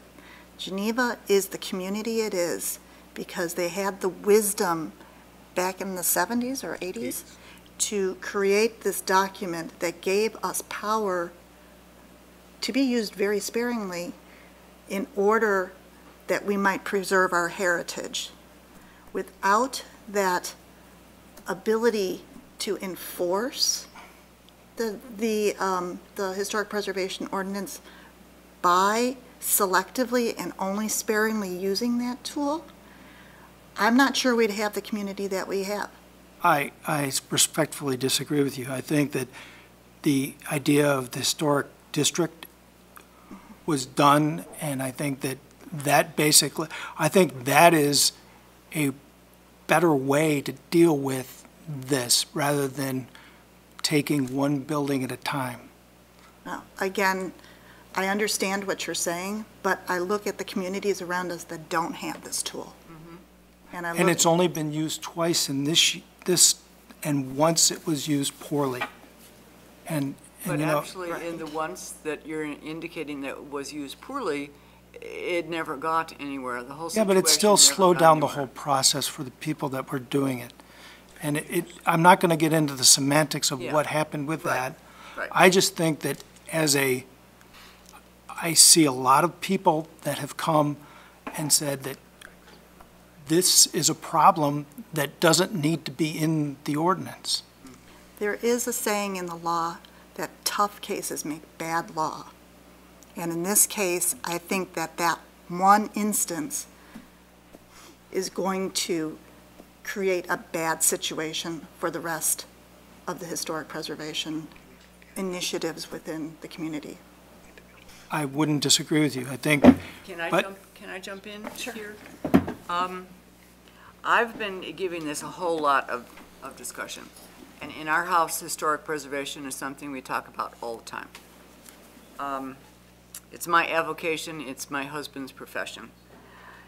There's the third-party situations which really have me concerned. I'm watching my neighborhood. We've only been in our neighborhood 12 years. And as time has gone on, the older people who have loved their houses have died. And their children really have less invested in their house. And the houses have been sold to developers, and the developers have knocked the houses down, which has changed the character of our neighborhood. We're in a neighborhood where most of the houses are ranches, and we now have two-story houses, which are really almost 3 stories because of the tall roof lines, and that has really changed the whole atmosphere of the street.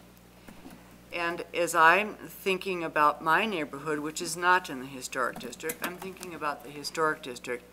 Many of the people that I know that live in our architectural gems are older and will move on in some fashion. And there are a number of people that I have talked to who have taken reverse mortgages. And I did a little research about reverse mortgages, and I am getting to my point.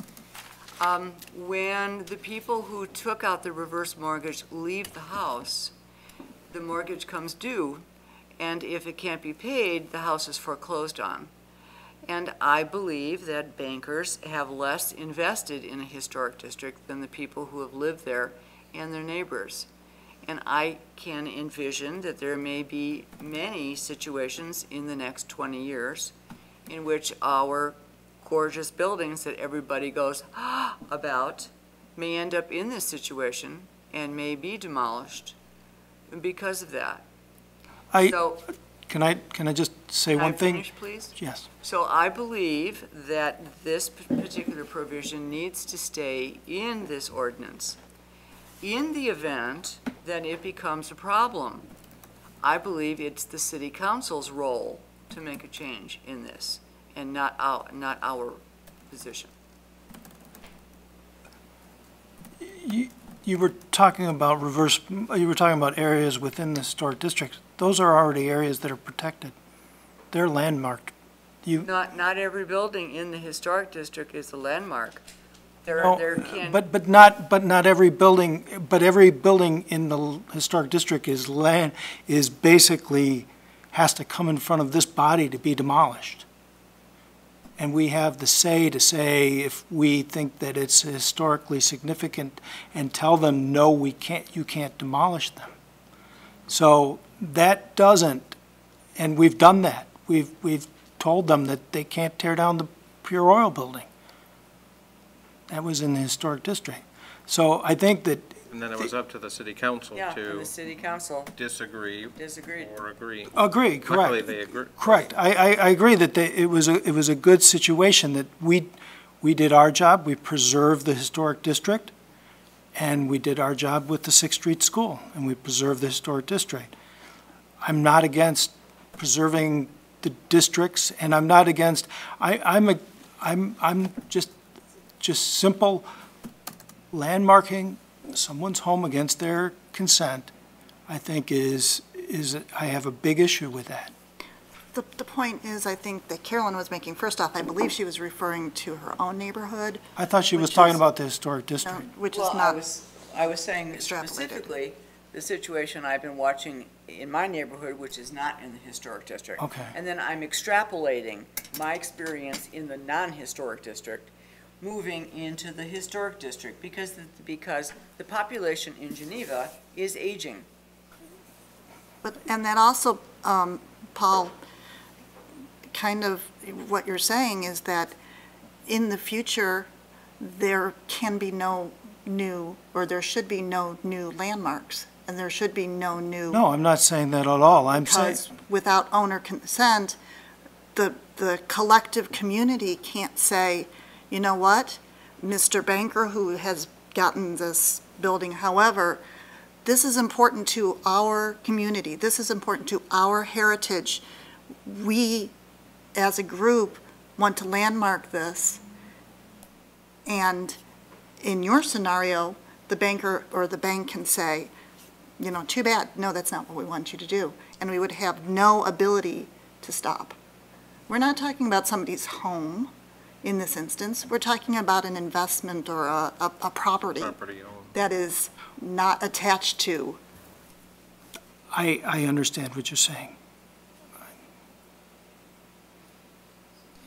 As I've thought about this, I've kind of taken the perspective out of the ordinance and into the people that are involved in this, and I think it's the people that is important. I think we should leave this tool in the ordinance, and if there's a problem with the people involved, I think that's where the problem happens. The problem happens with what I've heard out there is that this rogue Historic Preservation Commission is going to start creating districts all over the town, and I don't think of the 7 people that are here, I don't think we've got an agenda to do that. And I think that if they did have an agenda to do that, they should be removed, or the other part of this process that is in the ordinance is that if the Historic Preservation Commission decides that we think a building should be landmark or a district should be created, we do the research, we go through the process, the final decision comes from City Council. So you've got, how many people do we have? 12? 10 people? Isn't it 10? So you've got 10 people that have the ability to say yay or nay. And I think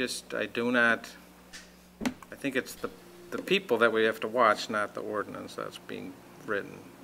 I think for those special times when an institution from out of town, a bank, or some other entity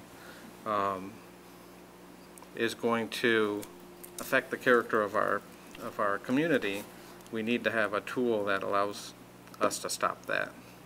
I don't think there's anyone on the commission or on the city council that is out looking for a land grab, and it would take an awful lot of people, bad people, to make something like that happen.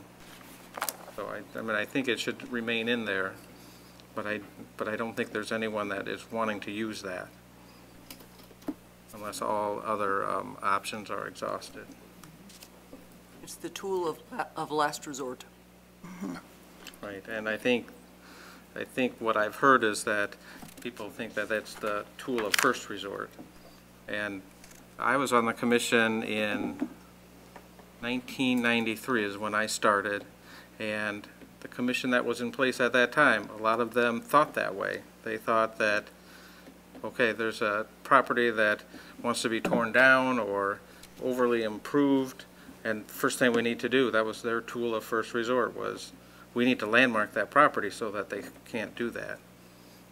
They never actually did it, and nothing like that ever went forward, but that was their thought. Because ultimately, we're a community of people, and we're not pitting neighbors against neighbors. What we're doing is, as a community, in these instances, we're saying that our heritage is at stake here. So I respect your opinion, I just... If I can comment? Yes. You know, since we're all, pitching, I've thought about it too, because, and I understand the sensitivity of the matter, because, a person's home is their home. Mm-hmm. And nobody wants to be, dictated to what's going to happen to a home that you're paying for and living in and growing your children in and that type of a thing. However, I also feel that, as Jen had brought up, there is an educational aspect of it. There is a situation where, people are going to be brought together and be given, laid in front of them exactly what's going on here and why it's going on and what are the benefits and what are the negatives and such. And it would be encouraged for the homeowner whose consent was not sought to be brought into that meeting. Now, once again, as you said, we're dealing with people. If it comes to that point and the homeowner doesn't want to come to the meeting, well, there's a bigger issue involved here. The other aspect of it is that there are also many layers of checks and balances in here between public meetings, between not just a simple vote, but a 2/3 supermajority vote, not only of the commission. Is the 2/3 majority vote still in there?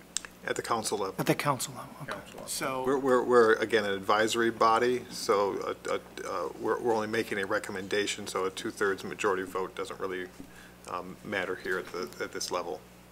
But more so at the council level, I mean, there's going to be a lot of avenues where this situation is going to be brought forth, and I agree with Nanette that, this is, the ultimate tool, the end-all of end-all tool.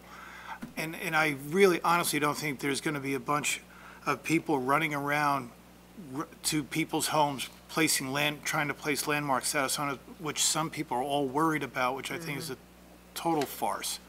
This is going to be in very limited cases. This tool has been in the box here, and it's been used twice in the last 20-something years. And, I think people are getting a little too over-emotional about it and not really thinking about it. And I think there are enough checks and balances. There is enough education that was never there before. There is going to be a lot more public notification of it, so people aren't going to be shocked between it being noted on websites, between it noted, with public notices of meetings and having meetings here on it, that But I think the end all of it is, as it's been stated by a multitude of people here, you know, to preserve what has made this town what it is. And the historic district is what it is. And, you know, I respect your opinion, as we all have our own opinions. But, you know, I feel we should keep that tool in the box. Any other comments from the And, commission? you know, I think this ordinance has sort of addressed that. I mean, you know, we are so much about compromise here, and I think that the ordinance as it's written has produced a fair balance. I mean, I think, you know, the tool is left in the box for the city, but they've made it very difficult for an individual to try to landmark a building, almost onerous. I mean, you've charged the increased fees, you've made the paperwork, the time constraints, and everything else more difficult, so that, you know, you've left it in the city's toolbox, but you've really taken it out of the hands of the. Well, it's still someone from an outside agency with someone in Geneva can still do it. I mean, it's not an. It would be very difficult under this ordinance. And it should be. And that's what I'm saying. Yeah, It should I agree be. that it should be. It should be difficult, but I don't even know whether, I question whether it's even required. That Right, any other comments from commissioners? May I make a few comments from staff, just perspective, just because we did ask the Illinois Historic Preservation Agency to look at the ordinance, and one of the comments addresses this. Catherine O'Connor, who is the certified local government manager, actually was very complimentary of the checks and balances that we put into the ordinance that still allows flexibility. And she made two references that, you know, even though we have made the process more, I don't want to say difficult, more restrictive or more rigorous, thank you, that we've maintained due process throughout the process, that every voice has an opportunity to be heard in the process, and it's actually earlier than in other cases. And for that, she was giving us a lot of praise, because that is what they look for when they review the ordinances, that due process is maintained. And she did note that we had raised the bar quite significantly in Geneva with the fees, with the educational component, what have you. And I did want to just speak to the educational component, because I think, Paul, I agree completely with you. Education is very important, and I just want to relay, you know, just one example from this week. We had a couple come in here very concerned about what they've been told and what they've been hearing, and very concerned that somebody could just landmark their home built in the 1970s without them having any knowledge of it. I took that opportunity to explain the entire process to them one-on-one, and that's the purpose of having that initial meeting. If somebody were to landmark somebody's property without their knowledge or consent, that they would be notified. We would get everybody at the table, and we would explain the process completely and 100%. And when the couple left, they said that's not at all how they understood it before they came in. They had a very clear understanding of how the process worked, that there were criteria for designation, that just because a building is 50 years old or is in an area that they thought was targeted for historic district, which is not, they understood that there is a process and that it's not just a slam dunk issue. So I do agree that the education is very important. I'm very pleased with the input from the commission to get that education process up at the very forefront. So again, that's just one example of somebody who came in very, very concerned about what they had been told and what they had read and what had been mailed to them, et cetera. And by the time we walked through the whole process, they said, well, there's a lot of time for us to respond. There's a lot of time for us to understand, and not every house is going to even qualify to be designated. There's a, you know, so that education component is very important. And again, IHPA's comments were that we have still, what they find is a lot of ordinances become too inflexible and too regulatory, and then there comes a case such as a property that is very beloved in a community and they have no way of protecting it. And again, the comment is that we have established a very good checks and balances system here to maintain due process. So I just wanted you all to be aware of that, and that was their major comment in the review of the ordinance. So. Anyone else? Are we ready to take a vote? have a motion? Well, correct me on the language. I move that we accept the historic preservation ordinance of 2015 I think as presented tonight. as presented this evening, I think so, or the final draft. or the final draft as presented at our meeting today. Is there a second? Second. Second. So, Okay. Alpinel, Aye. Anderson, Aye. Hiller, Aye. Solomon, Aye. Zelmer, Nay. Zinke, Aye. Chairman Roy. aye. Motion carries 6-1. All right. Thank you all. This has been a very rigorous, stringent process that we've gone through, and so we've approved it, and on Tuesday, next Tuesday, staff is going to present this to the city council and have their commentary and see what they have to say. What I'd ask, Paul, is if you can be there on Tuesday. Certainly. Because in the past, when we've come to these appeals or we've gone to city council, if someone does vote nay, then typically city council wants to know why. And I would Okay. rather have you explain it than to me try to portray that and do it wrong. Mhm. So I'd appreciate it if you could be there on Tuesday. I will see whether my schedule allows. Okay. Or maybe you could write something, staff could present it, or Okay. just so that you're heard the way you want it to be heard. Correct. All right, so that concludes item number 5. The next item on the agenda is the secretary's report. I have a few items this evening. First of all, I wanted to give you an update on the Sixth Street School demolition process.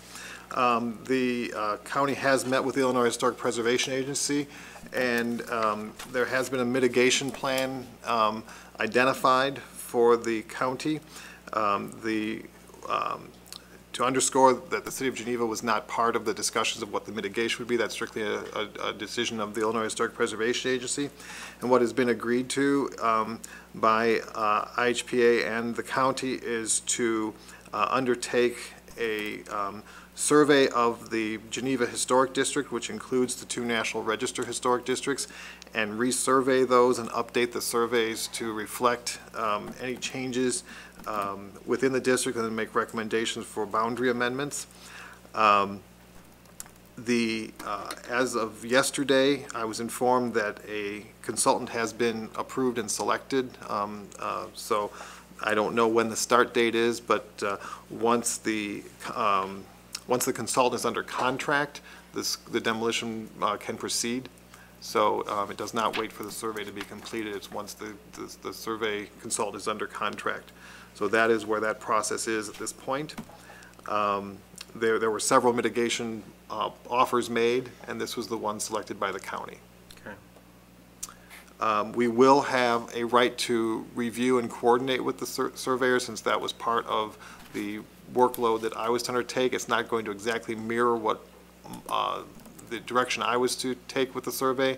So I will be working with the selected contractor to exchange information back and forth, so that both the county's goal, this IHPA's goal, and our goal is completed.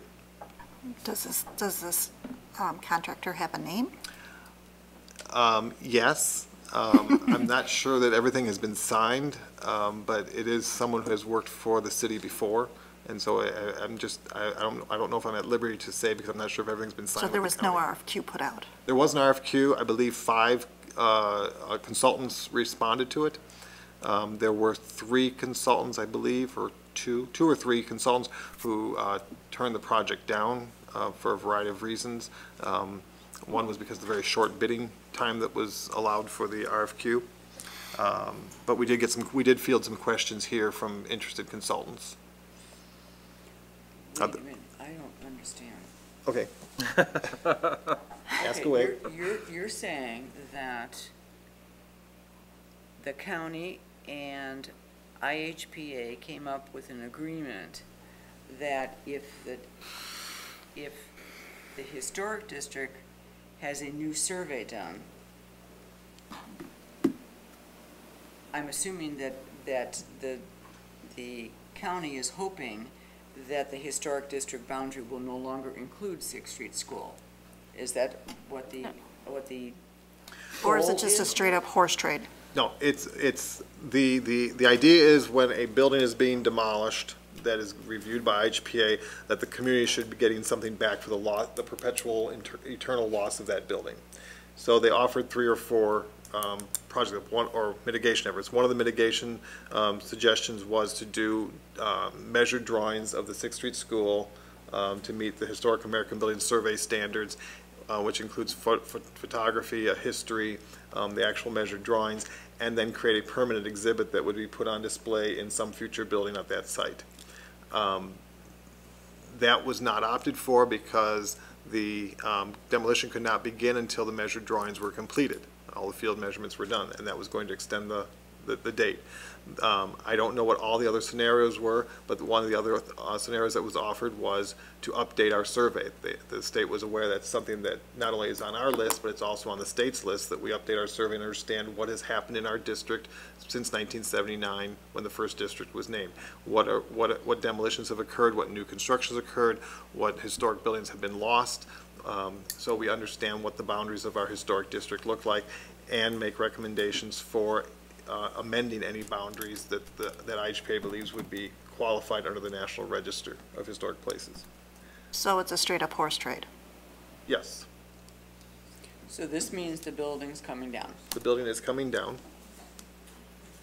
So all the information that we had received that the state thought it was eligible for being on the National Register, all of that information has just been overlooked.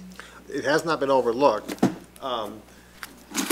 Again, the state cannot compel somebody to put a building on the National Register. They can determine whether it's eligible for the National Register. If it's determined eligible for the National Register, then that sets into play what the levels of mitigation may be. Okay. If they had determined that it was not eligible for the National Register, mitigation may have been 0, that nothing was required. That just go and we'll give the IEPA the thumbs up to give the demolition permit, and the building comes down and the community gets nothing back. But the feeling was that it was one of 3 documented Frank Brownfield Gray buildings. Frank Brownfield Gray was a significant architect in the area. The building was a significant building with significant architecture, and that it did represent a loss to the community. So we get something as opposed to nothing? Correct. And the county does not have to make a good faith effort to find someone to come in and renovate the building, to buy it and renovate it? They don't have to do that? Actually, 2 of the other offers or the mitigation requests were to either mothball the building indefinitely, and the county could still own it. That was not selected. Another one was to not accept the offer that's been made on the property, and if no other public body wanted to purchase the property, then to put up at public sale. The county did not opt for any of the 3 except for the survey effort. And there's nothing that can compel the county to choose one over the other. It's their choice as the person applying for the demolition. And someone did make an offer for the building? No. Oh, I'm misunderstanding that. There was an inquiry about buildings that could potentially be rehabbed, and that particular building met some of the requirements that company was looking for, but no offers were made. The way the law works is that publicly owned property is offered to public entities first, and if they all reject it, then it can be put to for sale to the general public.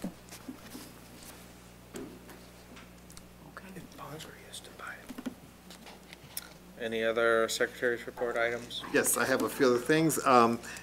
We are in Preservation Month, and Al Hiller has reinvigorated our walking tour, so if you want to talk a little bit about Resurrected or reinvigorated? Reinvigorated. We took the walking tour that we started last year, which was successful. We actually had a lot of foot traffic, a lot of traffic on the city's website. Last year we had a dozen buildings along 3rd Street and then down along State Street. And if you, there was a poster that had a historic picture of the building and maybe a current picture of the building. And then there was a QR code, which if you have a smartphone, you could hold it up to the QR code. And that's a small version of the poster.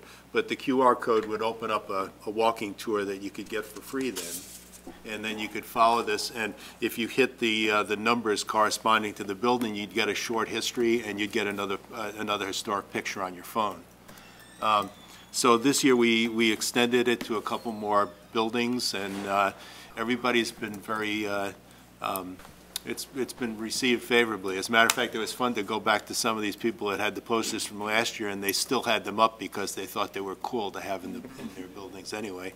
And most everyone was very receptive. So it's a fun activity. It's up for a month, and I did have one suggestion when I put the poster in the library, that they have a holder inside the door that has pamphlets, and she wanted to know if maybe we couldn't print out some of those maps in sort of a pamphlet form, because she thought people would like to have them as well. Oh, that's a good idea. The buildings that we added were the Patton House and the Unitarian Church. Oh, great. Is it an Can you audio pass tour around or? the example? No, it's just a self-guided walking tour, and you follow the map. Follow the map, Cool. Oh, and thank you for David for all his work too. He helped with the map and setting up the link to the QR code. You're welcome. And that's on the city website? Yes. It's on the, if you go to the city's website, and then under for residents in the top, there's an events page. And I think it's the first item on the events page. It'll give you a link to that map. If you have your smartphone though, you can just hold it up to one of the posters, and it will give you the map.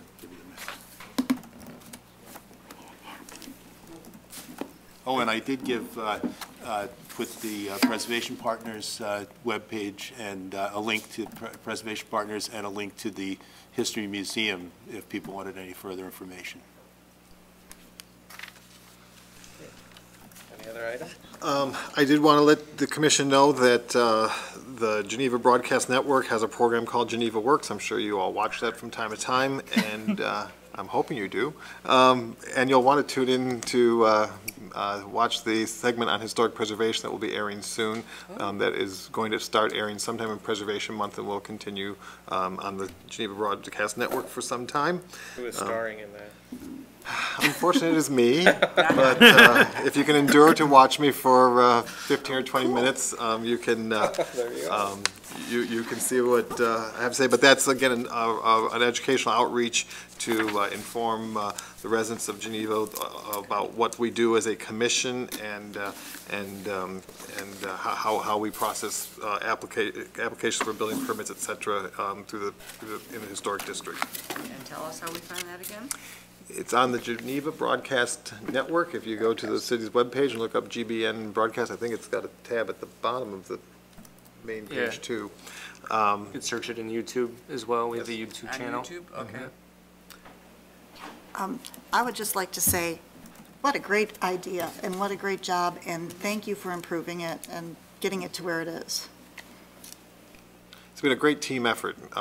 Thanks to Al and David, I haven't had to do much with it other than put one poster up, so they've done a great job getting it together, and appreciate their help this year.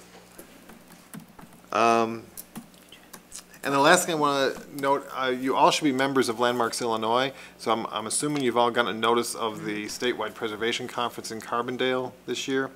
I know that's a long trek for a lot of people to go, but again, I would encourage you, if you have the time and the wherewithal to attend the statewide preservation conference. It's always a good opportunity to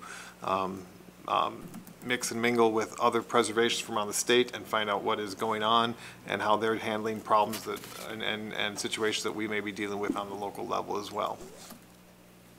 And I do not have the date in my head tonight, and I forgot to bring that down with me. So if somebody knows that date, it is late June. I want to say the 23rd. Yes, it's usually the third weekend in June, but I don't remember those dates. And that is all I have at this point under the Secretary's report. All right. Next item is new business. And the first is from the commission. Is there anything? You know, the sad thing about this new business is we're losing one of our members tonight. And, Was your last meeting? and she's going to be very much missed, and I'm not sure. Michael said I had to say something, and I had it all figured out, and then I didn't write it down. But you've been an integral part of this community and this organization for, I think, 11 years. So that is just amazing to me. And we appreciate all the input you've had and all the education and experience you brought into this organization. And it's going to leave a big hole here, and we hope we can fill it. But we're really going to miss you. Thank you. Thank you. I also will miss serving on the commission. It's bittersweet. You know, it's been a part of my life now for quite a long time. And I have enjoyed watching the community change, but at the same time remain recognizable as Geneva. Can I just add that I know you didn't have your notes, but I think it's, since people may be watching this because we are recording this evening, that it's important to note all the things that Nanette has really had her finger in and has left an imprint on. Nanette has helped develop the window policy and the siding policy that we use. She was integral in serving on the group that helped pull the preservation plan together in 2010. The design guidelines, and participate also in the downtown station area master plan effort. So Nanette has really made sure that historic preservation has become an integral part of city documents, and made sure that we have good documents in order that we use all the time. So I know that others of you have participated, and there were others who were on those committees, but Nanette has really done a service to our commission and the work of historic preservation. Thank you. You're historic. Actually, 50, right? this year. Is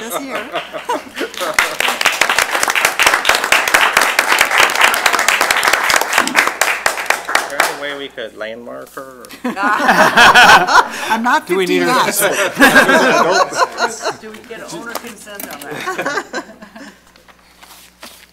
All right, so is there there's nothing else from the commission. Is there anything from the public? All right. Arm wrestle, figure out who's first. Can I push this in? Yes. Thank you. Okay, Liz Safanda, 1013 Dunson Road. I'm so sorry that Nanette is going to be leaving us. This is recorded tonight, is that correct? Videotaped? I am so glad. This was an absolutely amazing meeting, culmination of months of work. Many of us have been here every single session. It was a very civil discussion, pros and cons and all that. I mean, I can't tell you how much work you have accomplished for the next step forward that you'll present it to the City Council. It's just wonderful. I hope that the City Council members who aren't here tonight will take time to watch this video. I have a question and I have a concern. Scott, I think it was you that said at the council meeting they would be, I don't want to say eager, that they would like to hear the reasoning for a dissenting vote on this. I am equally concerned that they hear the very thorough grounding of reasoning for your votes in acceptance of this ordinance. And I don't now really exactly know how that's going to happen. There were very eloquent voices raised tonight. I am very, extremely concerned about what is going to happen at the council meeting next week and about the opposition to this ordinance, which is full of misinformation and distortion. And I have read every word that has gone out, at least every word I could get a hold of. I'm very eager that the commissioners can be able to raise their voices and you know, there are a lot of we've heard a lot of loud voices, but I'm not sure they're all the voices of wisdom. So I truly hope there'll be an opportunity. I know, Scott, that you spoke very eloquently, and I want to compliment you after the fact at the hearing before the City Council on the 6th Street School issue. and it was deeply appreciated by all of us. But will there be an opportunity for, I mean, Nanette has retired. Will there be an opportunity for these voices to be heard? Well, I'm intending to go, whether or not I'm given the opportunity to speak. It just David, depends you want on to the talk tenor. about that process? There will absolutely be an opportunity Okay. for the commission Okay. to speak at the council Okay. meeting. It's a public meeting, so there's opportunity for public comment, staff comment, and of course the commission. Sure, because, you know, if they don't see the video tonight, I know that Jim and Mike Bruno here, you know, have heard this and understand the ramifications of your reasoning, and it wasn't any kind of, you know, violent or you know, it was a very civil undertaking, but I really feel so strongly about this, and I'm very concerned about the future of Geneva. I'm very concerned. But anyway, congratulations on the work you've done. It was just amazing, and I think there should be applause going that way, too. You bet.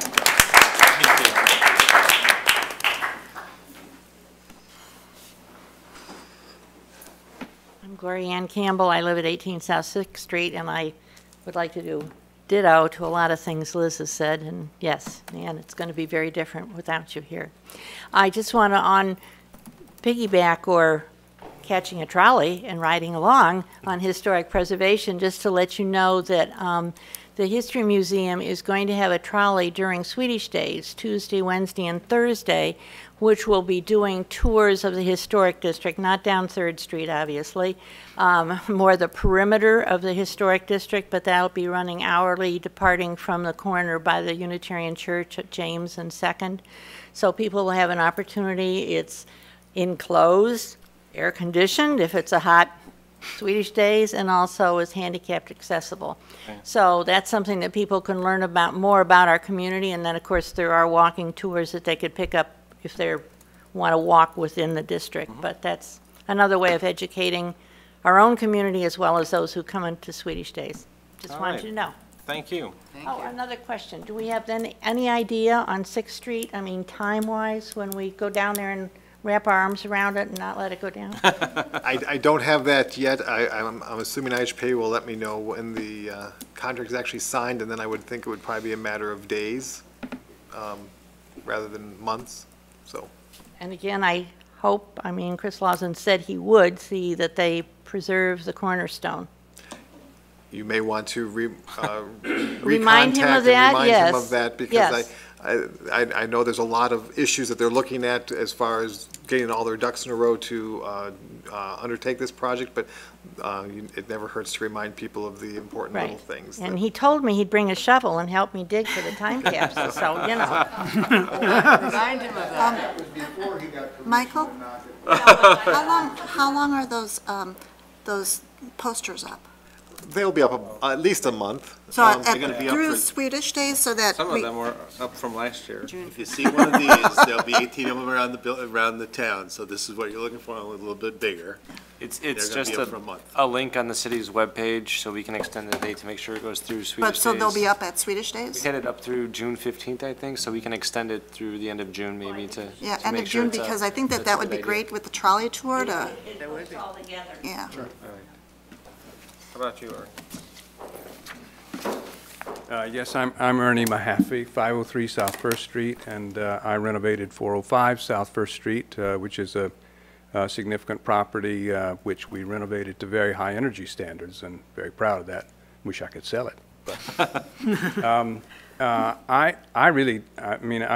as something's something's come to my attention tonight that I really worry about. I think if we lose this third-party designation thing, which has only been used legitimately once, or only been used once really, that then the next thing is going to be people who have designated properties having the right to rescind their designations. And the next thing will be people who live in historic districts having the right to not live in a historic district. And I think it's really, really troublesome if someone if we remove that tool. And it's a community thing, it's a context thing. I would hope down the road, 5 years, 10 years, that those people who refuse to have their neighborhoods designated historically will wish that they were, because it's the context, you know. As the teardowns come, the community deteriorates fundamentally until maybe 50 years out when they're all McMansions or something different. What protects us is our designation. 503 South First Street, 405 South First Street. What protects the people around me is my house, and the fact that they have to come and talk to you about, even if they're not designated, they have to come and talk to you about what they would do with their property. And that's only fair, because it's a neighborhood that counts. And I just think in a different time, a different era, we will have people saying, I wish our neighborhood were historically designated, and we will selectively, this time hopefully, selectively designate some more neighborhoods. I hope that people do come and have their properties landmarked. They're not going to get much support for that from our community today, but maybe down the road they will. It is Geneva. It is fundamentally what Geneva is. Even if you don't live in a historic district, if you live in Mill Creek, you're proud of the historic district of Geneva. And part of that is that numbers of properties are designated, numbers of neighborhoods are historic, and we care about what happens there. And we exercise control as a community. I'm proud of the way the regulation is being updated. I think it's commendable of this group that you would take that up at a time when you know there's a lot of opposition to it. That's the whole point. You know, let's get all of the controls we want in there that will continue to have it work. And so I commend you all and wish you the best next week. Unfortunately, I can't be here. But I'm proud to have a historic house. I'm proud to have bought another historic house. I'm going to lose money on this second one for sure, but it counts. You know, I know it's going to be here for another 100 years. It's built a lot better than it was in 1929, and whoever buys that house is going to get a hell of a value. Thank you very much. Thank you. Yes. Colin Campbell, 18 South 6th Street. Echoing what Ernie said, that we are a community. And in our society, we have become so almost fanatically concerned with individual rights. I want my rights, I want my rights. It's a relatively recent thing in history. Having been a history teacher, I'm kind of aware of that. Community has rights too. And that's what government is for, to balance between the individual and community. But they have to have the tools to do it. That's, by the way, because you've already decided this. I just want to thank you all personally again for the tremendous amount of work that you have put in on this, the very careful consideration that you've given to it word by word by word, but especially to Michael, who has done so much, and Dave, but Michael, who has done so much work under very difficult circumstances, particularly this last couple of weeks. And he deserves more consideration than this city could ever give him. Thank you. Thank you. Any others? All right, next item is motion to adjourn. Can I do it? Motion to adjourn. I move that we adjourn. Second? All those in favor say aye. Aye. Any opposed?